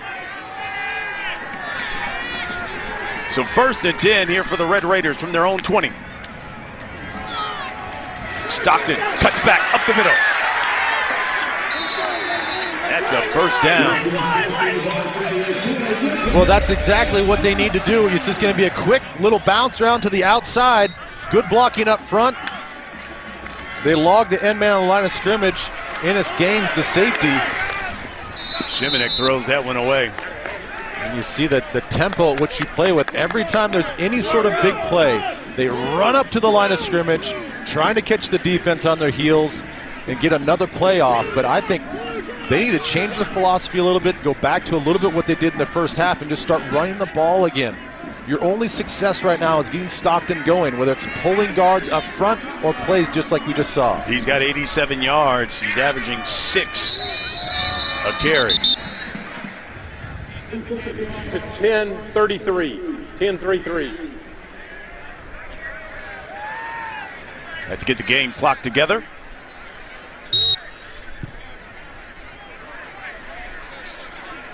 And it'll be 2nd and 10 now for the Red Raiders.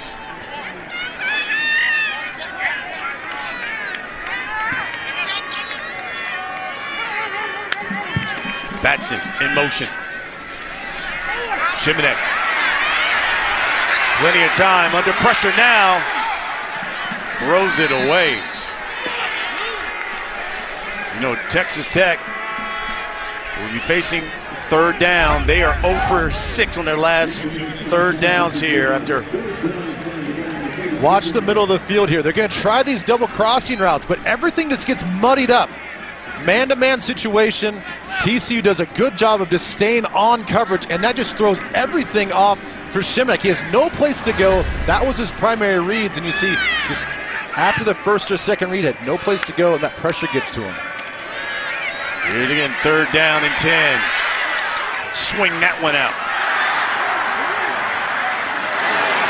And look at the job of running there by Justin Stockton.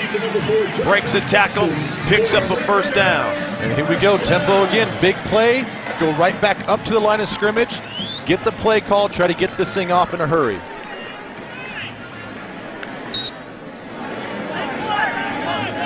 Tech had 2 first downs on that opening drive and convert third down. Since then, they had nothing until that play.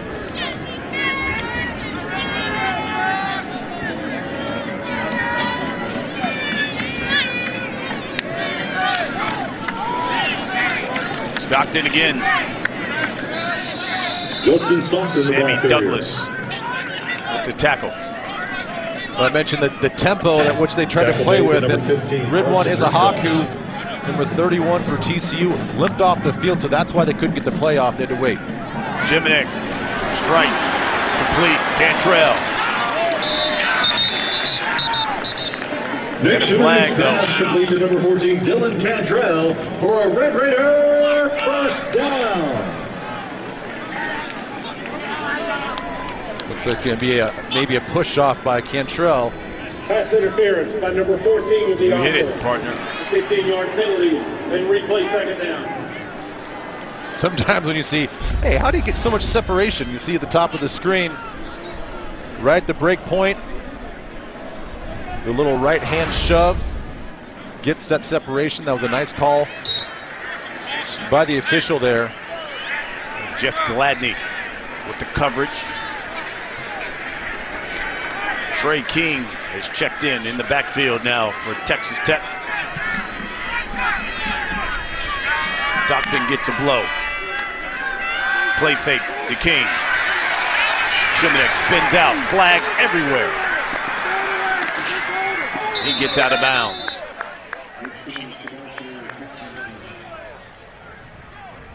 You can see Shimonek is becoming frustrated.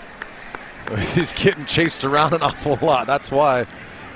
Holding by number 76 of the offense. Penalties declined. It's third down. That's Paul Star Wars.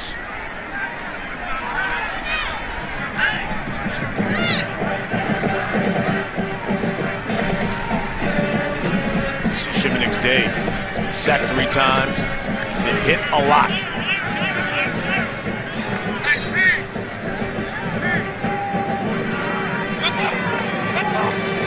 Third and 23.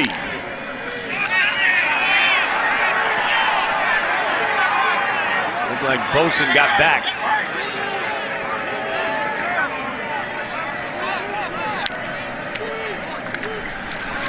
Shimonek steps up in the pocket, delivers.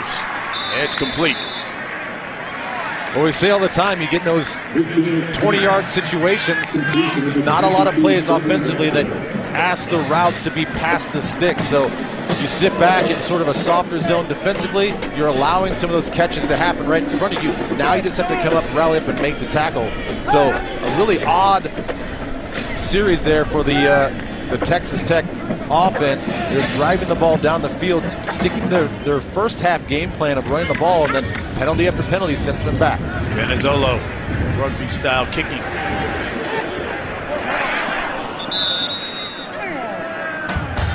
He's out of bounds.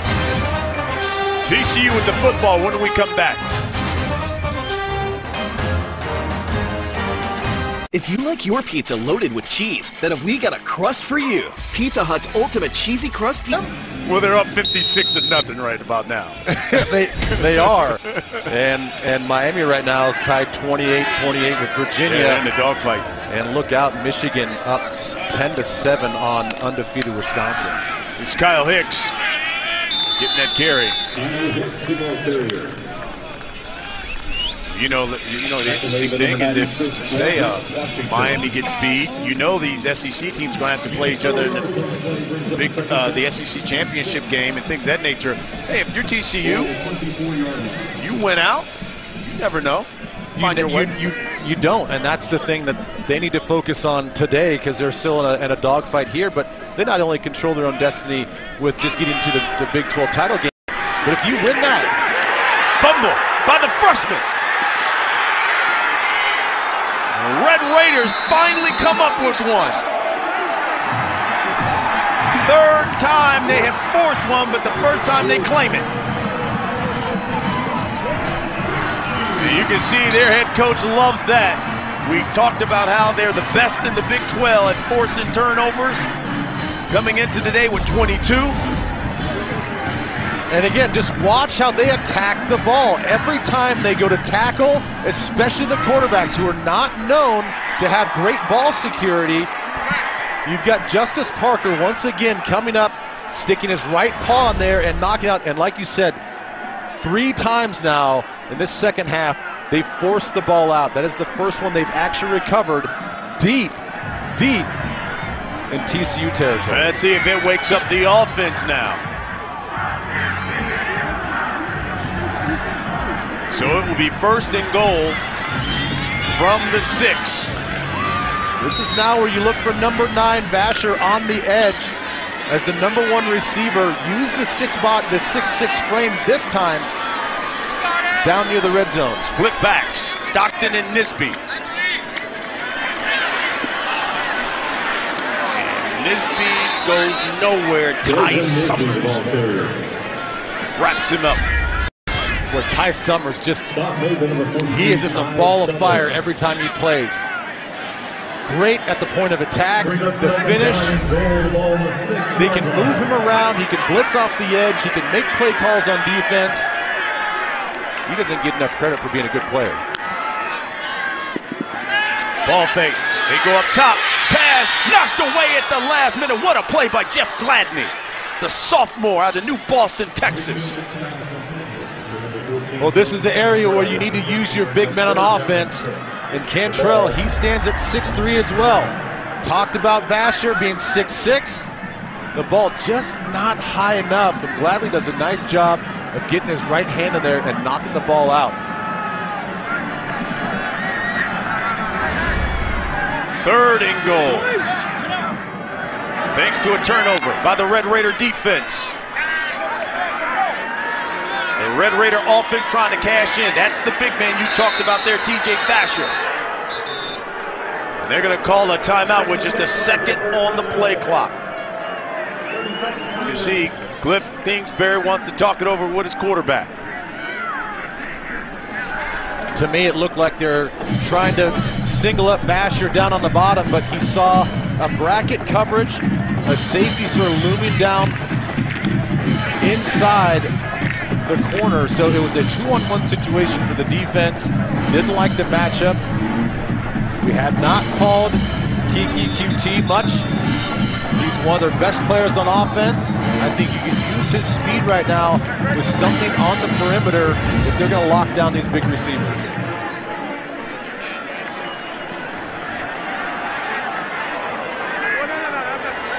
Red Raiders looking at third and goal.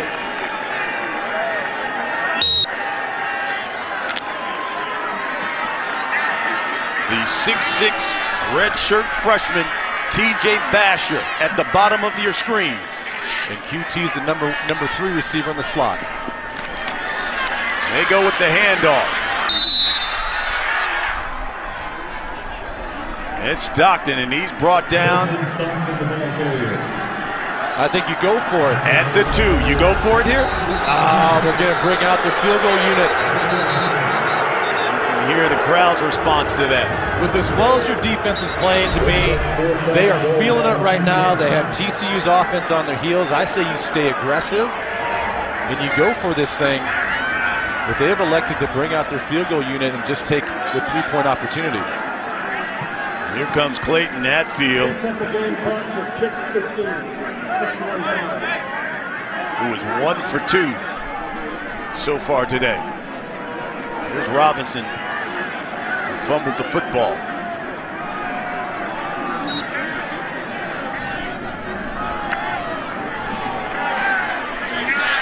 So this is from 20 yards out. Clayton Hatfield, the junior.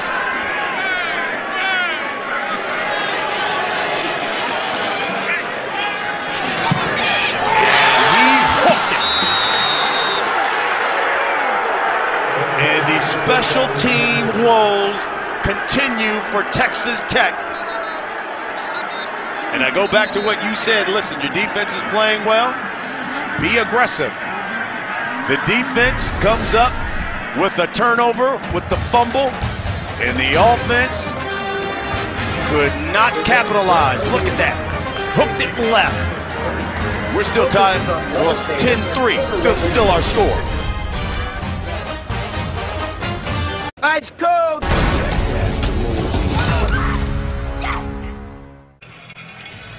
10-3 our score here in the third quarter. Clayton Hatfield has to be the sickest man in Lubbock. Why? Because of this. From 20 yards out, and boy, did he shank it. He's just 1 for 3 on the season now. Texas Tech 8 for 18 when it comes to field goals. That is the 4th worst in the country. This is Kyle Hicks looking over that right side. Picks up 5 to 6 yards. Well, I'll go back to my strategy that I was thinking that your defense has played lights out this game. It caused 4 fumbles. You just get your first fumble recovery deep in their own zone, and you're feeling it. Let your offense go there on 4th down and try to get in there and punch it in and tie this game up. You see the struggles they have in the field goal game. That's a tough angle. That should be a gimme kick. But he knew how tough of an angle that was, and he really just laid into it and hooked that thing way to the left. Here's the freshman, Robinson, up the middle, cuts back. And again, pushes a man off of him. Pushed out of bounds at the 48. Deshaun Johnson pushed him out of bounds. You can hear the TCU sideline calling for a face mask. Well, 2 things here. You're going to see Deshaun Johnson, number 7, come in right there and go for the ball. He's had a few balls knocked out of his hands, and these guys are hunting after that ball. He holds onto it there, but then at the end of the play, he gets up once again and is limping. Looks like he's holding that right shoulder and that right arm. 24-yard carry for Robinson. He gives that one to Hicks. And Hicks runs into a red wall.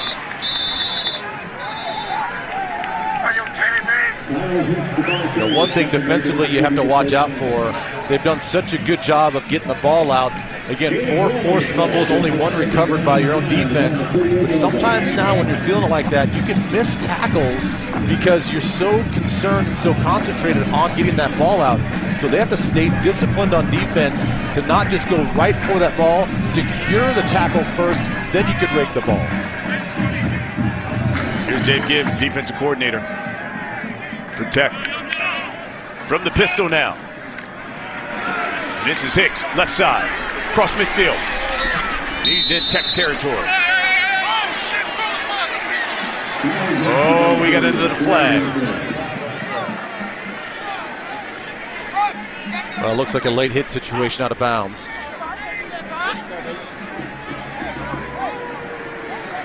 And so Octavius Morgan will be the culprit. To the play, unsportsmanlike conduct by number 5 of the defense. Penalty is 15 yards, and it's a first down. That is the first unsportsmanlike conduct foul on number 5. Octavius Morgan, let's take another look. Well, oh, there it was.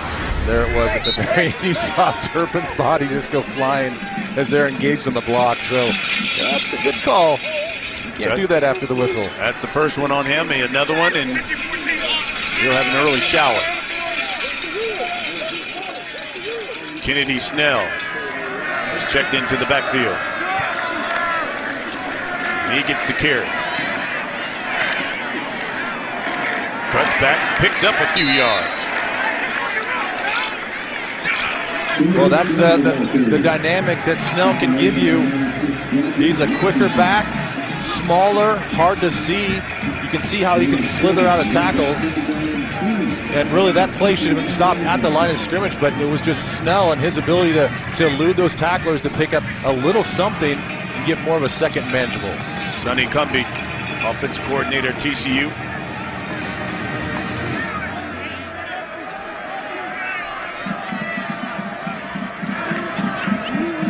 This is 2nd and 4. And Snell again.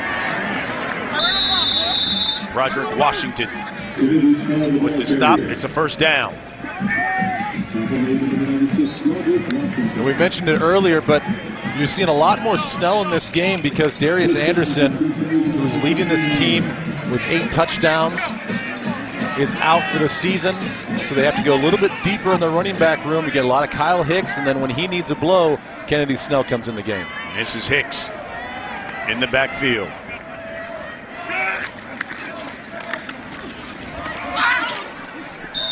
Hicks for a couple over that right side. Now the Horned Frogs are just rely on pounding it away with just coming upon 2 minutes left here in the third quarter. Well, they know that their bread and butter is their defense. And with this defense, sometimes all you need is 1 point. So you're going to use the clock. You're going to be efficient on offense. Try not to give the ball away again. And just methodically get the ball down and try to get another score. Robinson, he's going to throw it. He's got snap. Touchdown. Horned Frogs, Jalen Rager.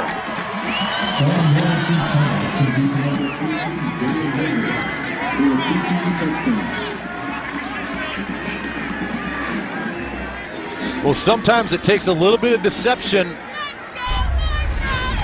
You'll see him right here lined up as a running back close to the line of scrimmage. See him crouch down. He's going to hide away from the defense. He comes around on that swap boot action. And that's an easy throw for Robinson. So nice design and play call to get your speedy wide receiver involved. Bunce punches it through. And the Horned Frogs extend their lead to 14. Thanks to Jalen Rager. 17-3.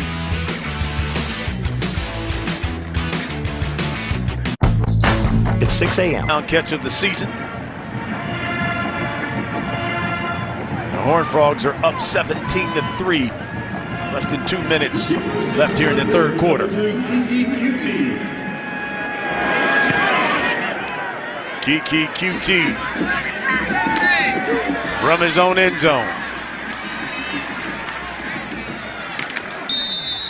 Brought down at the 17. It's time now for the Carl's Jr. and Hardy's game break. Here's Greg Wolf. Brian, thanks. Number 3, Miami has had to battle back all day long against Virginia. Kurt Benkert having a sensational afternoon until this happened. Break out the turnover chain again. Jaquan Johnson, 30-yard pick 6. Miami has added a field goal for their first lead of the afternoon. They lead at 31-28, end of the third. 17 players, guys, have now worn that turnover chain this season. Say it. You go ahead. This is your turnover chain. Turnover chain. That thing is something. First and 10 here for the Red Raiders. Stockton. Left side. Nick Orr wraps him up.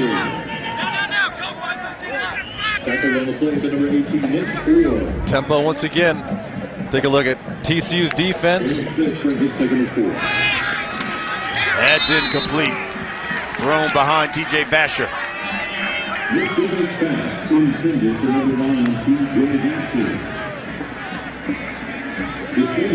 We'll take a look at TCU's defense. 0 points allowed in the second half. Since the third, wow. incredible. And even last week, you look at they did Oklahoma. Oklahoma spot them 38 in the first half, and then what they do to Oklahoma in that high-powered offense, shut them down. That pass is complete. Dylan Cantrell, you know, even talking with Gary Patterson, boy, he was foaming at the mouth to get another crack at Oklahoma. You know what? You're not really exaggerating. We brought up the possibilities of facing Oklahoma in the Big 12 championship game, and boy, he was like, I want another crack at those guys. And he was as intense as I've ever seen him. So he knew that he let some things. There are some things that he called and approached that game defensively that are eating him alive right now. And if he gets another chance at those guys, he's not going to wait to pull out some of those punches. So he needs to get by this game in this tough Texas Tech offense and defense, and he may have a chance. This is 2nd and 5. Stockton brought down. Sammy Douglas. They'll be looking at a 3rd and 3 now.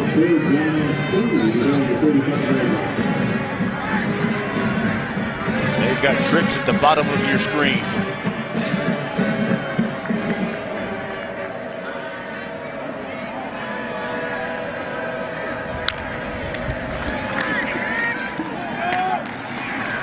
That's complete. Cantrell.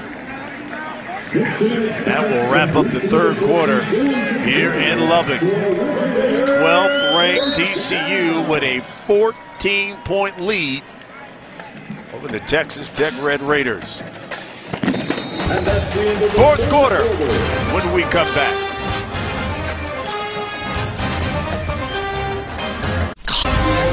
We begin the 4th quarter. TCU up 17-3. Not a lot of yards through the air by either squad. Brian Custer along with Ben Lieber. This is Justin Stockton. Mark Pereira, rules expert with us as well. Stockton has gone over 100 yards rushing. His 5th career 100-yard game, 3rd one this season.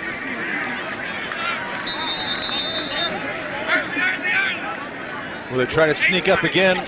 A 9-yard pickup, go tempo, try to run it again. Big time stop there by Chris Bradley up front. No. Oh, they actually got the first down, excuse me. First down from midfield. Shimonek looking right. And we got a flag here. He's looking for TJ Vasher. That one was tipped, it looks like. Let's see. We'll take a look at that. If that ball was tipped. Holding by number 11 of the defense. It's a 10-yard penalty and an automatic first down. Well, the holding may have happened before the tip ball, if there was a tip ball situation. For Anthony Tejada. Let's see. See at the top of the screen. Grabbed him at the top of the route. He has him pretty good. Got a little arm tug as well. That's a full-scale mauling there by Tejada.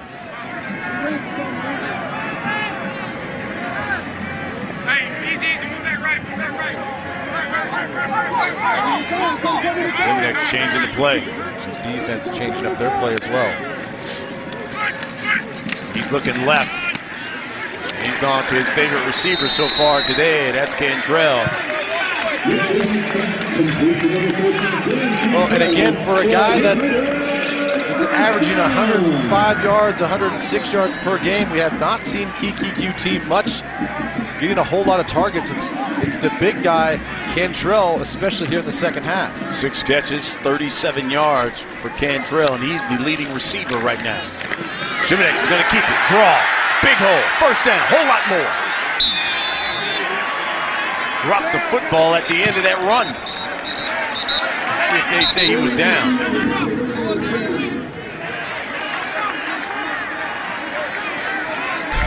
And there doesn't seem to be any debate about what happened. Texas Tech is going to keep this. Nice design. The previous play is under further review. See if that hit came in. He was losing the ball as he got hit. We're going to review this play. They marked him down at the 14 of TCU. Well, let's take a look at it here. Oh, man, that's close, isn't it? Boy, I think that right knee is, man. Just making contact with the ground. Oh. It's coming, and it's coming out. Oh, my goodness, that's close. That's awfully close. I just don't know if it's definitive. If that ball came out before that right knee touched the ground. Mike Pereira, our rules expert. What do you think here? Taking a look. This one's close, Mike. You know, anytime you say close, then that leads me to really say, hey, you got to stay with the calls on the field. We at one point were looking at the shot here and said, maybe it is, but then we saw that last shot that, boy, the hand's still on the ball when the knee's very close to the ground. You know, I'm in the old school. Whatever's called on the field, you stay with it unless it's absolutely certain, clear and obvious that it's out before. I just don't think, in my opinion, there's enough to change this. Clear and obvious, I think, is the key. There, as you put it there, and you're right. I mean, it's like bam, bam. As soon as he got hit, the knee, and then the ball's coming out. Well, and like Mike was saying, and we have to get the official, but go ahead, Mike. Go ahead, Mike. There's the other portion of it, too, is if it is out, is there a clear recovery? So do you have a shot of the defense with the ball before it goes into a pile? It's not who comes out of the pile, it's who has it going into the pile. That's a good point. Well, you see Ty Summers for TCU coming up with the ball. But I think Mike said it best when it's this close. The original call was no fumble. Right. Had the call been fumble on the field, I think you could use the argument that there's not enough information, not enough clarity with the ball coming out and the knee touching the ground as well. And I think you see why you rarely see Tech run the quarterback draw with Nick Shimonek. Not very fleet of foot. No, it's not. And then he takes a hard lick from the backside and loses the football. So all sorts of bad stuff going on with the quarterback run game. But I like the call because you're not looking for him in the quarterback run game, especially the design draw that they ran, getting the center up the field as a lead blocker. So I like the call. It's just you can obviously see why they don't feel that comfortable calling this sort of play a lot in the game. And it was Sammy Douglas who made that hit on Shimonek. And they're looking at this for a long time. So, well, it's a critical part in the game, a critical part of the field. They certainly want to get this call right, in fairness to both sides.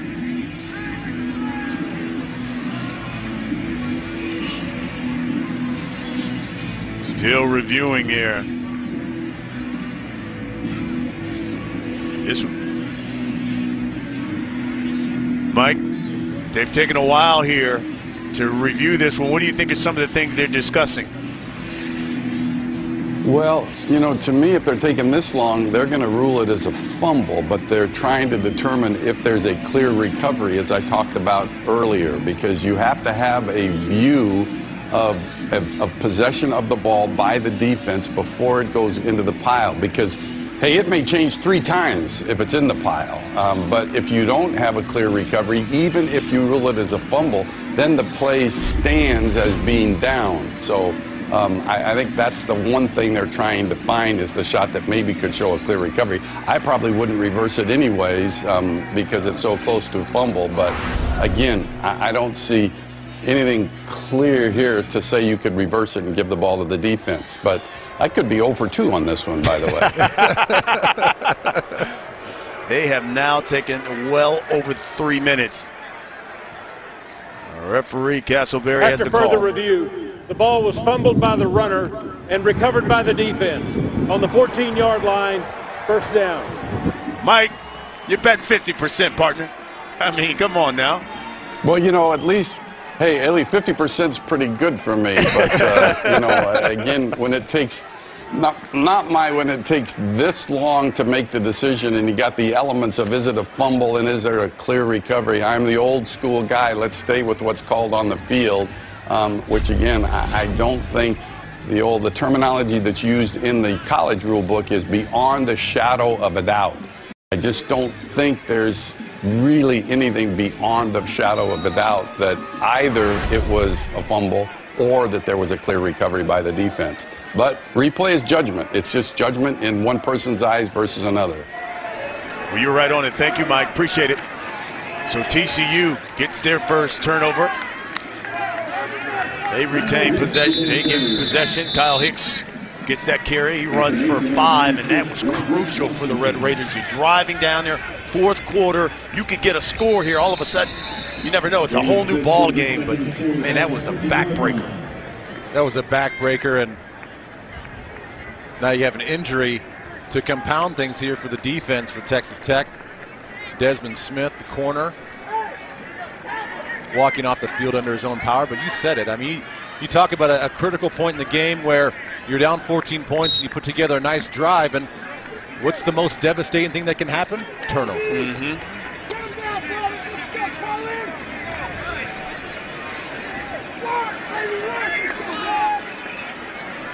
TCU now 11 takeaways in the last 5 games. 2nd and 4. Hicks keeps the legs turning, picks up about 3.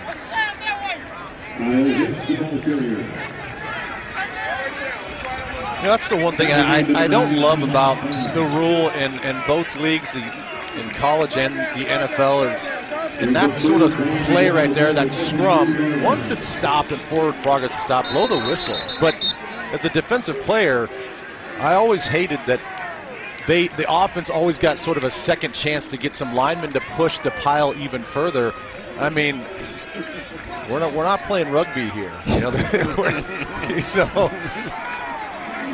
Once you do your job, once the ball carriers stop going forward, I think you should blow the whistle and not allow any sort of offensive ball carrier to have a second or third opportunity. Spoken like a true former linebacker. I'm like Pereira. I'm old school, man. Yeah. I'm old school, and I'm defensive minded. Here's a first down carry for Hicks. And those Horned Frogs are just going to pound the rock now. Let that clock run. Well, yeah, I think that there's some teams, a lot of teams around the country, that they wouldn't feel that comfortable with a 14-point lead, knowing what Texas Tech can do on offense. But TCU's defense is special. They're just different. They're built differently. They play a little different than everybody else. All they do is pitch shutouts in the second half. They're doing that once again in this game. So a 14-point lead is a comfortable lead for this team, and they are built to grind up front, to run the football. They think they have better and stronger athletes in the trenches. And as valiant of an effort that Texas Tech has done defensively, they need to somehow strip another ball and give the ball back to their offense. They've played great. This is a high-powered offense from TCU. They've played very well, but they got to do something extra special here in the last few minutes here of the fourth quarter. With that 5-yard run, Kyle Hicks has now gone over 2,000 in his career. Up top, that is incomplete. John Diarse. Octavius Morgan with him step for step. Well, Octavius Morgan he's had a real nice game throughout. Anytime they want to throw deep, he has been there step for step. And you can tell that this young quarterback has what it takes to get the ball down the field. Now he just needs a lot more game reps to figure out the speed of all his receivers. You hear all the time that quarterbacks and receivers need to be on the same page. And it's one thing to be on the same page in practice. It's another to do it on game day. Olanalua gets the pitch, and Olanalua is off to the races. Down the sideline and pushed out at the 40. Well, talk about inflating your passing numbers on the shovel pass. A little bit of a wrinkle. It looks like a speed option, but you have Olanalua running up inside of the quarterback. That is a shovel pass. That's going to go down as passing yards for Sean Smith. but really just a nice run by Alana Lua.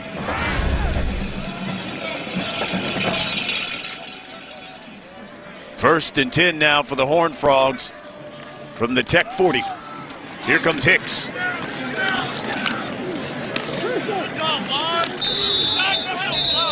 Well, once again, that's the sort of play I'm talking about. Where, you know, it was a good 2 seconds where the ball carrier was stopped, and yet there's no whistle being blown. So I don't like it because you can tell I don't like it. What do you want these guys to do? Bill Snyder is smiling watching this game. Like, that's my boy. Well, you know, people get hurt in those situations. You know, he had big 300-pounders running full speed to try to push the pile, and guys standing around the pile get sort of plucked off. Safety issue. Here's Hicks. The fake. Robinson, left side to the 20. Cuts back 15. Brought down at the 11. Jay Sean Johnson tripped up the freshman.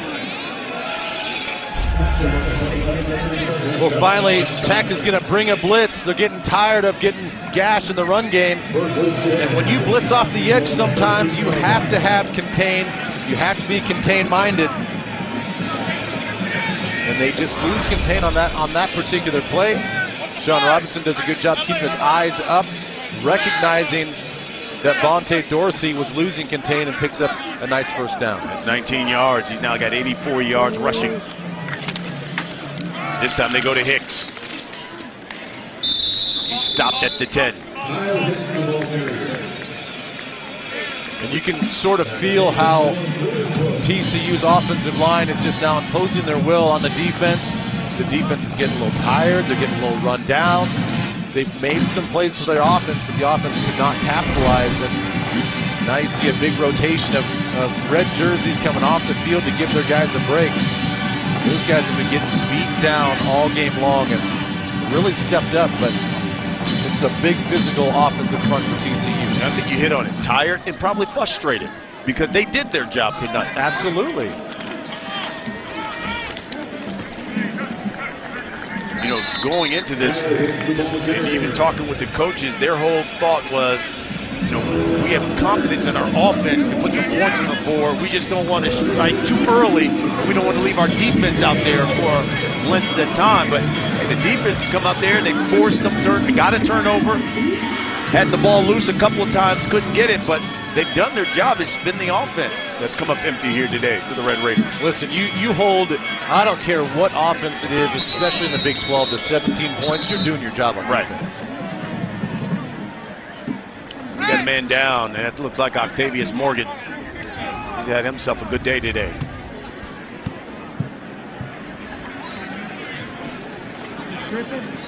So hard to tell exactly what he's looking at.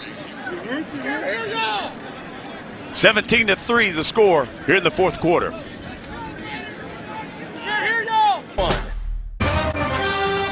FS1 College Football is sponsored by 2018 Ford F-150. It doesn't just raise the bar, it is the bar.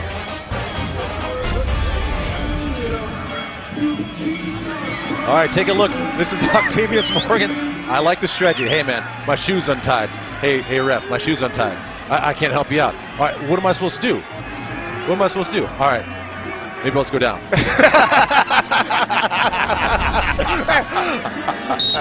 Hey, man, somebody has to do it when your defense needs to break. You gotta do what you gotta do, brother. Yes. Stop that clock. 3rd and 5. This is from the 8. You can see 20 seconds on that play clock. And he's just got to let this thing wind down. Absolutely. You snap it with 1 second left. Take a deep breath, grab a snack.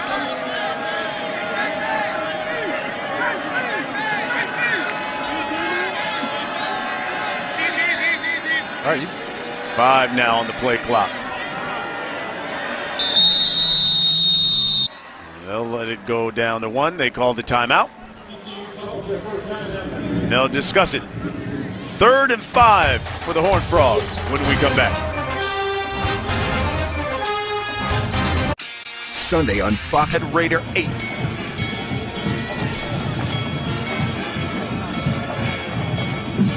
Freshman Sean Robinson. Run it. For 84 yards, 10 carries. They go to the read option to Hicks, and oh, he is picked up and driven back. Don't do it. Don't do it. Don't do it. I know you want to do it. Yeah, Justice Feeling Parker. good about yourself. He's got 2 forced fumbles today. A big stop on 3rd down. So glad he did not dump him right there. There's Parker on the right side. Watch him fill that gap.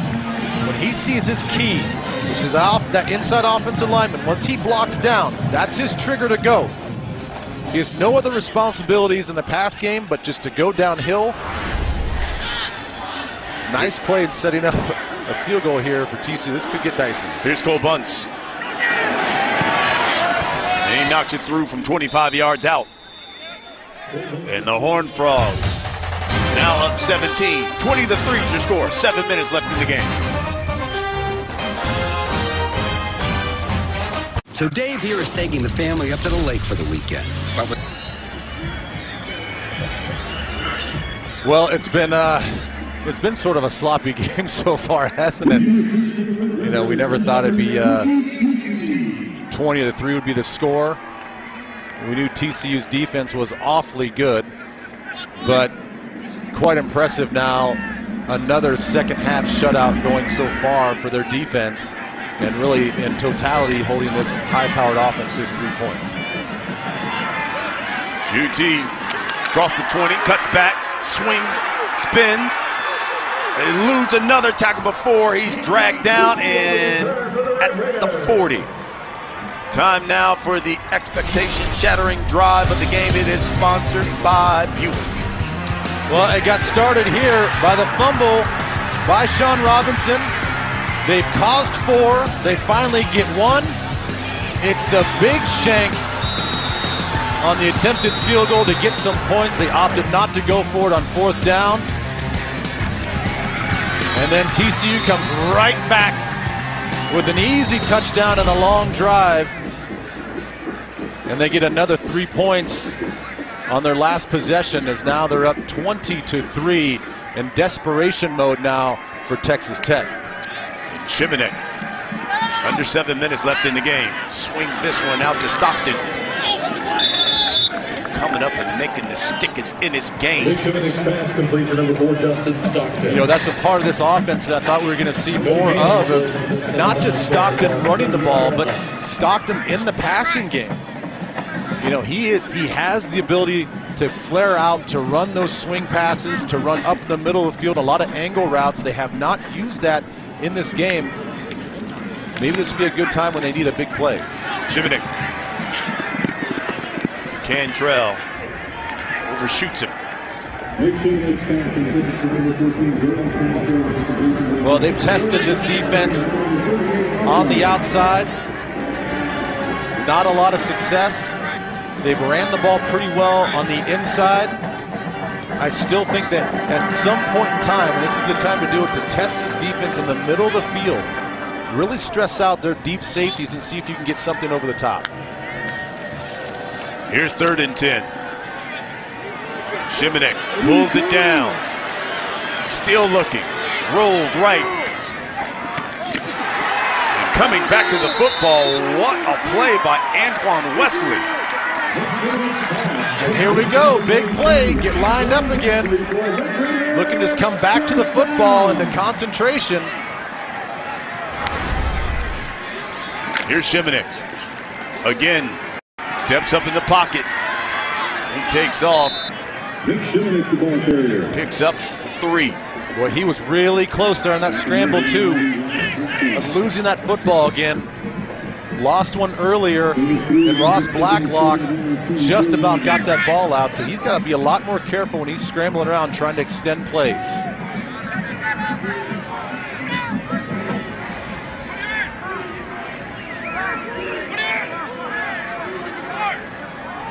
This is 2nd and 7. That one is knocked away. Good defensive play. Banagoo hit another one of those killer bees up front. He's trying to swing that one out to Stockton.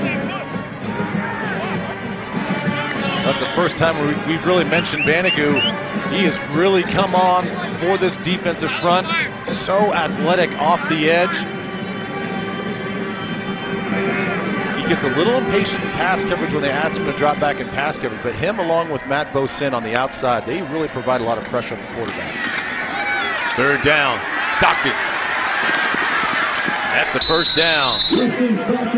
Brought down at the 10. All right, here we go again. You see the coaches telling him, get lined up. Let's get another play off.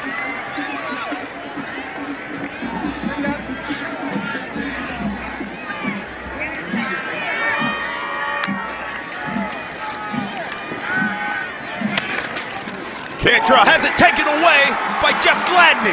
Gladney down the sideline, and Jeff Gladney's going to go all the way. A pick 6 for the Horned Frogs.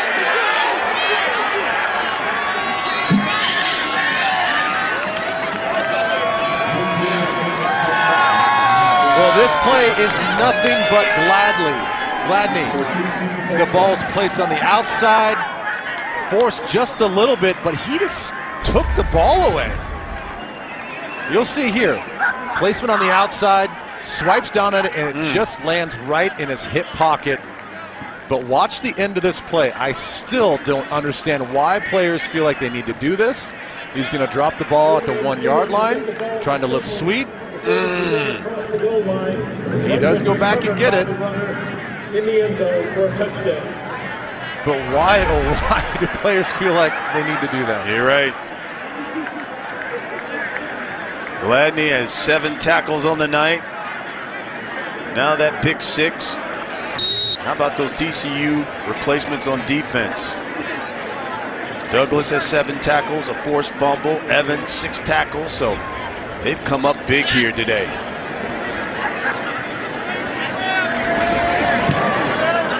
Extra point is good. Horned Frogs now up 27-3. Shivnik looking for Cantrell, but Gladney was not having it with the pick 6, and Cliff Kingsbury is not happy. They're down 27-3. Frogs up 27-3 thanks to the 93-yard pick 6 by that young man Gladney. You see him reenact it right there on the sidelines with Ennis Gaines. He's like, yeah, I just took that thing. QT will down it as we get a game break. Here's Greg Wolf. All right, Brian, thanks. Number 3, Miami, finally with a little breathing room late against Virginia. Malik Rozier finds a seam up the middle, dives in for the 8-yard score. Travis Homer's added another score. Hurricanes lead 44-28 late fourth quarter. Brian, Ben, back to you. All right, thank you. We got a new quarterback for the Red Raiders. McLean Carter, the sophomore, checks in. You can see what he's done so far in his career. Athletic guy. He's a senior in high school, 16-0. You can tell he's shaped his head since then. He'll hand it off. Marcus Felton with the carry. Take a look at the interception again. You'll see Gladney just literally take the ball away. Good defensive swipe of just trying to knock the ball down. Didn't really intend to like grab it, but the ball just fell right into his hip. He takes it, picks it up, and runs it in for a touchdown, his first pick 6, and that's putting this game away. Another handoff to Felton. Carter, as you saw, has thrown the ball 6 times this season. He's appeared in 2 games. Against East Washington and Kansas. He's completed 3 passes against East Washington, completed 3 passes against Kansas.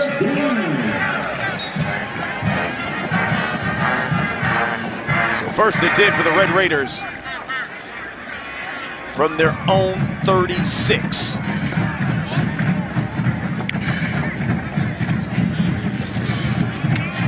Paul slings that one, and it's complete. Cantrell. You're in Horned Frog territory. Texas Tech needs another victory if they want to be bowl eligible. Haven't done that in 2 seasons here in Lubbock. Felton dives forward. He's close to another first down. And for TCU, we'll rack up another victory. Put them at 9-2. One more victory against Baylor next weekend, and they'll find themselves in that Big 12 championship game. This is Nisby, big man, running hard.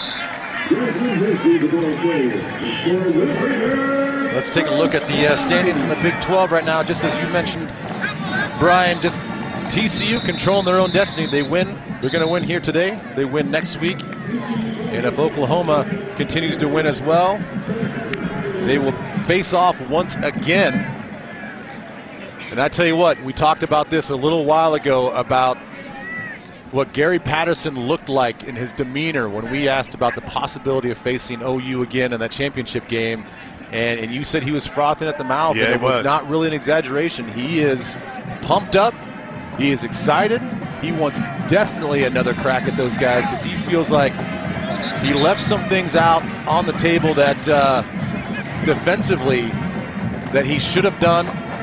He has a better game plan already for these guys. So you want to talk about quite a matchup and some storylines going in that game. That's going to be fun. So TCU will take on Baylor Friday. You can see her here on FS1.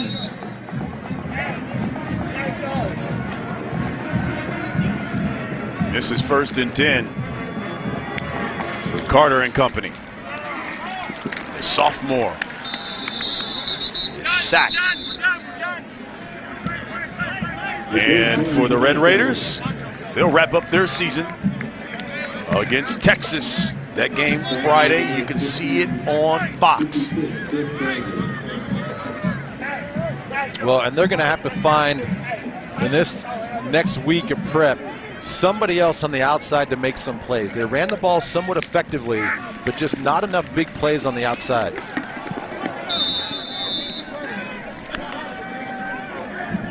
Of course, they'll wrap it up against the Longhorns. Texas right now up 28-14 at West Virginia. Never saw that coming. Man.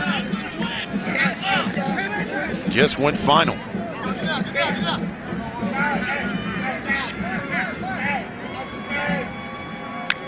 That's a good win for Herman and company.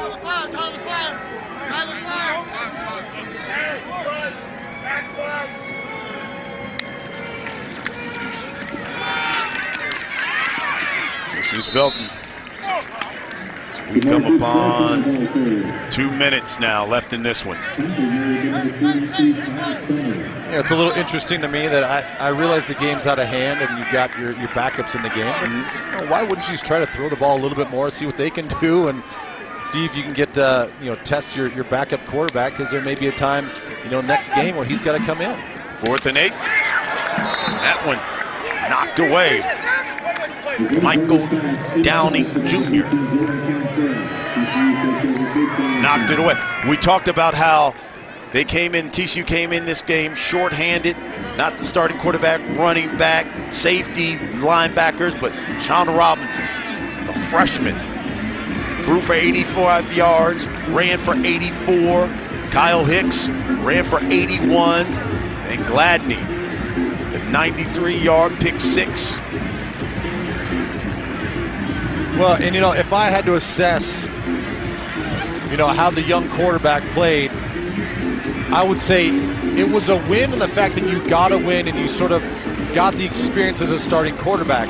He did not look very good throwing on the run. Got to learn to throw with touch. He's got to throw with some touch, and I know that the wind maybe played a factor in that, but I don't think it played as much of a factor. You just sort of watched him and the way he threw the ball. He just sailed a lot of things, I think, mechanically. You could tell he was a little antsy. I thought he looked good running the ball. I think he can be a little bit more decisive sometimes on some of the zone read stuff. But it is a learning process. He did get the win here in a tough environment, an early kick, which is always tough for a lot of players. So it is a successful win for him and a successful outing, but he's got to show a lot more, especially if you're going to get back into that Big 12 championship. And you expect to have Kenny Hill back next weekend. Well, and those things are always tricky. You know, you don't know what's going to happen with him. You know, with his injury, you don't know what's going to happen with him, if he's going to be ready. And he definitely provides you some more stability at quarterback, and I think the offense runs much smoother with him in there. Well, saddle up, TCU, because you're taking the Saddle Trophy back home. It's been a long time coming. Those two started playing for that trophy in 1961, did it for 10 straight years. Until 1970, until all of a sudden the trophy came up missing. They've brought it back, built the new one here, and they call this the West Texas Championship, and it's the Horned Frogs. We'll take it, saddle it up, and ride it back to Fort Worth. You got to think somebody's going to try to get on that, right? You know exactly. Right. You know, I would. Maybe Coach Patterson, after getting a win like this. Tough environment. I don't know. I don't see that happening. He still hasn't cracked a smile either. No, I don't know. He still has not cracked a smile. Everyone else is, though. The freshman smiling. Congratulations. True freshman getting his victory in his first collegiate start.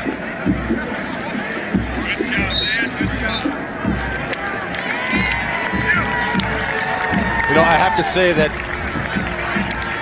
this defense for Texas Tech was much improved. There's an exchange of pleasantries there. Gary Patterson, one more victory for him against Baylor. He'll be playing in the Big 12 championship game.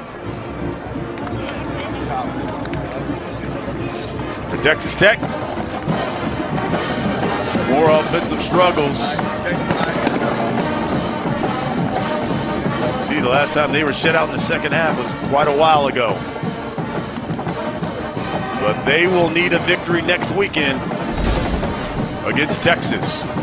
Final score here from Lubbock, 27-3 TCU for Texas Tech.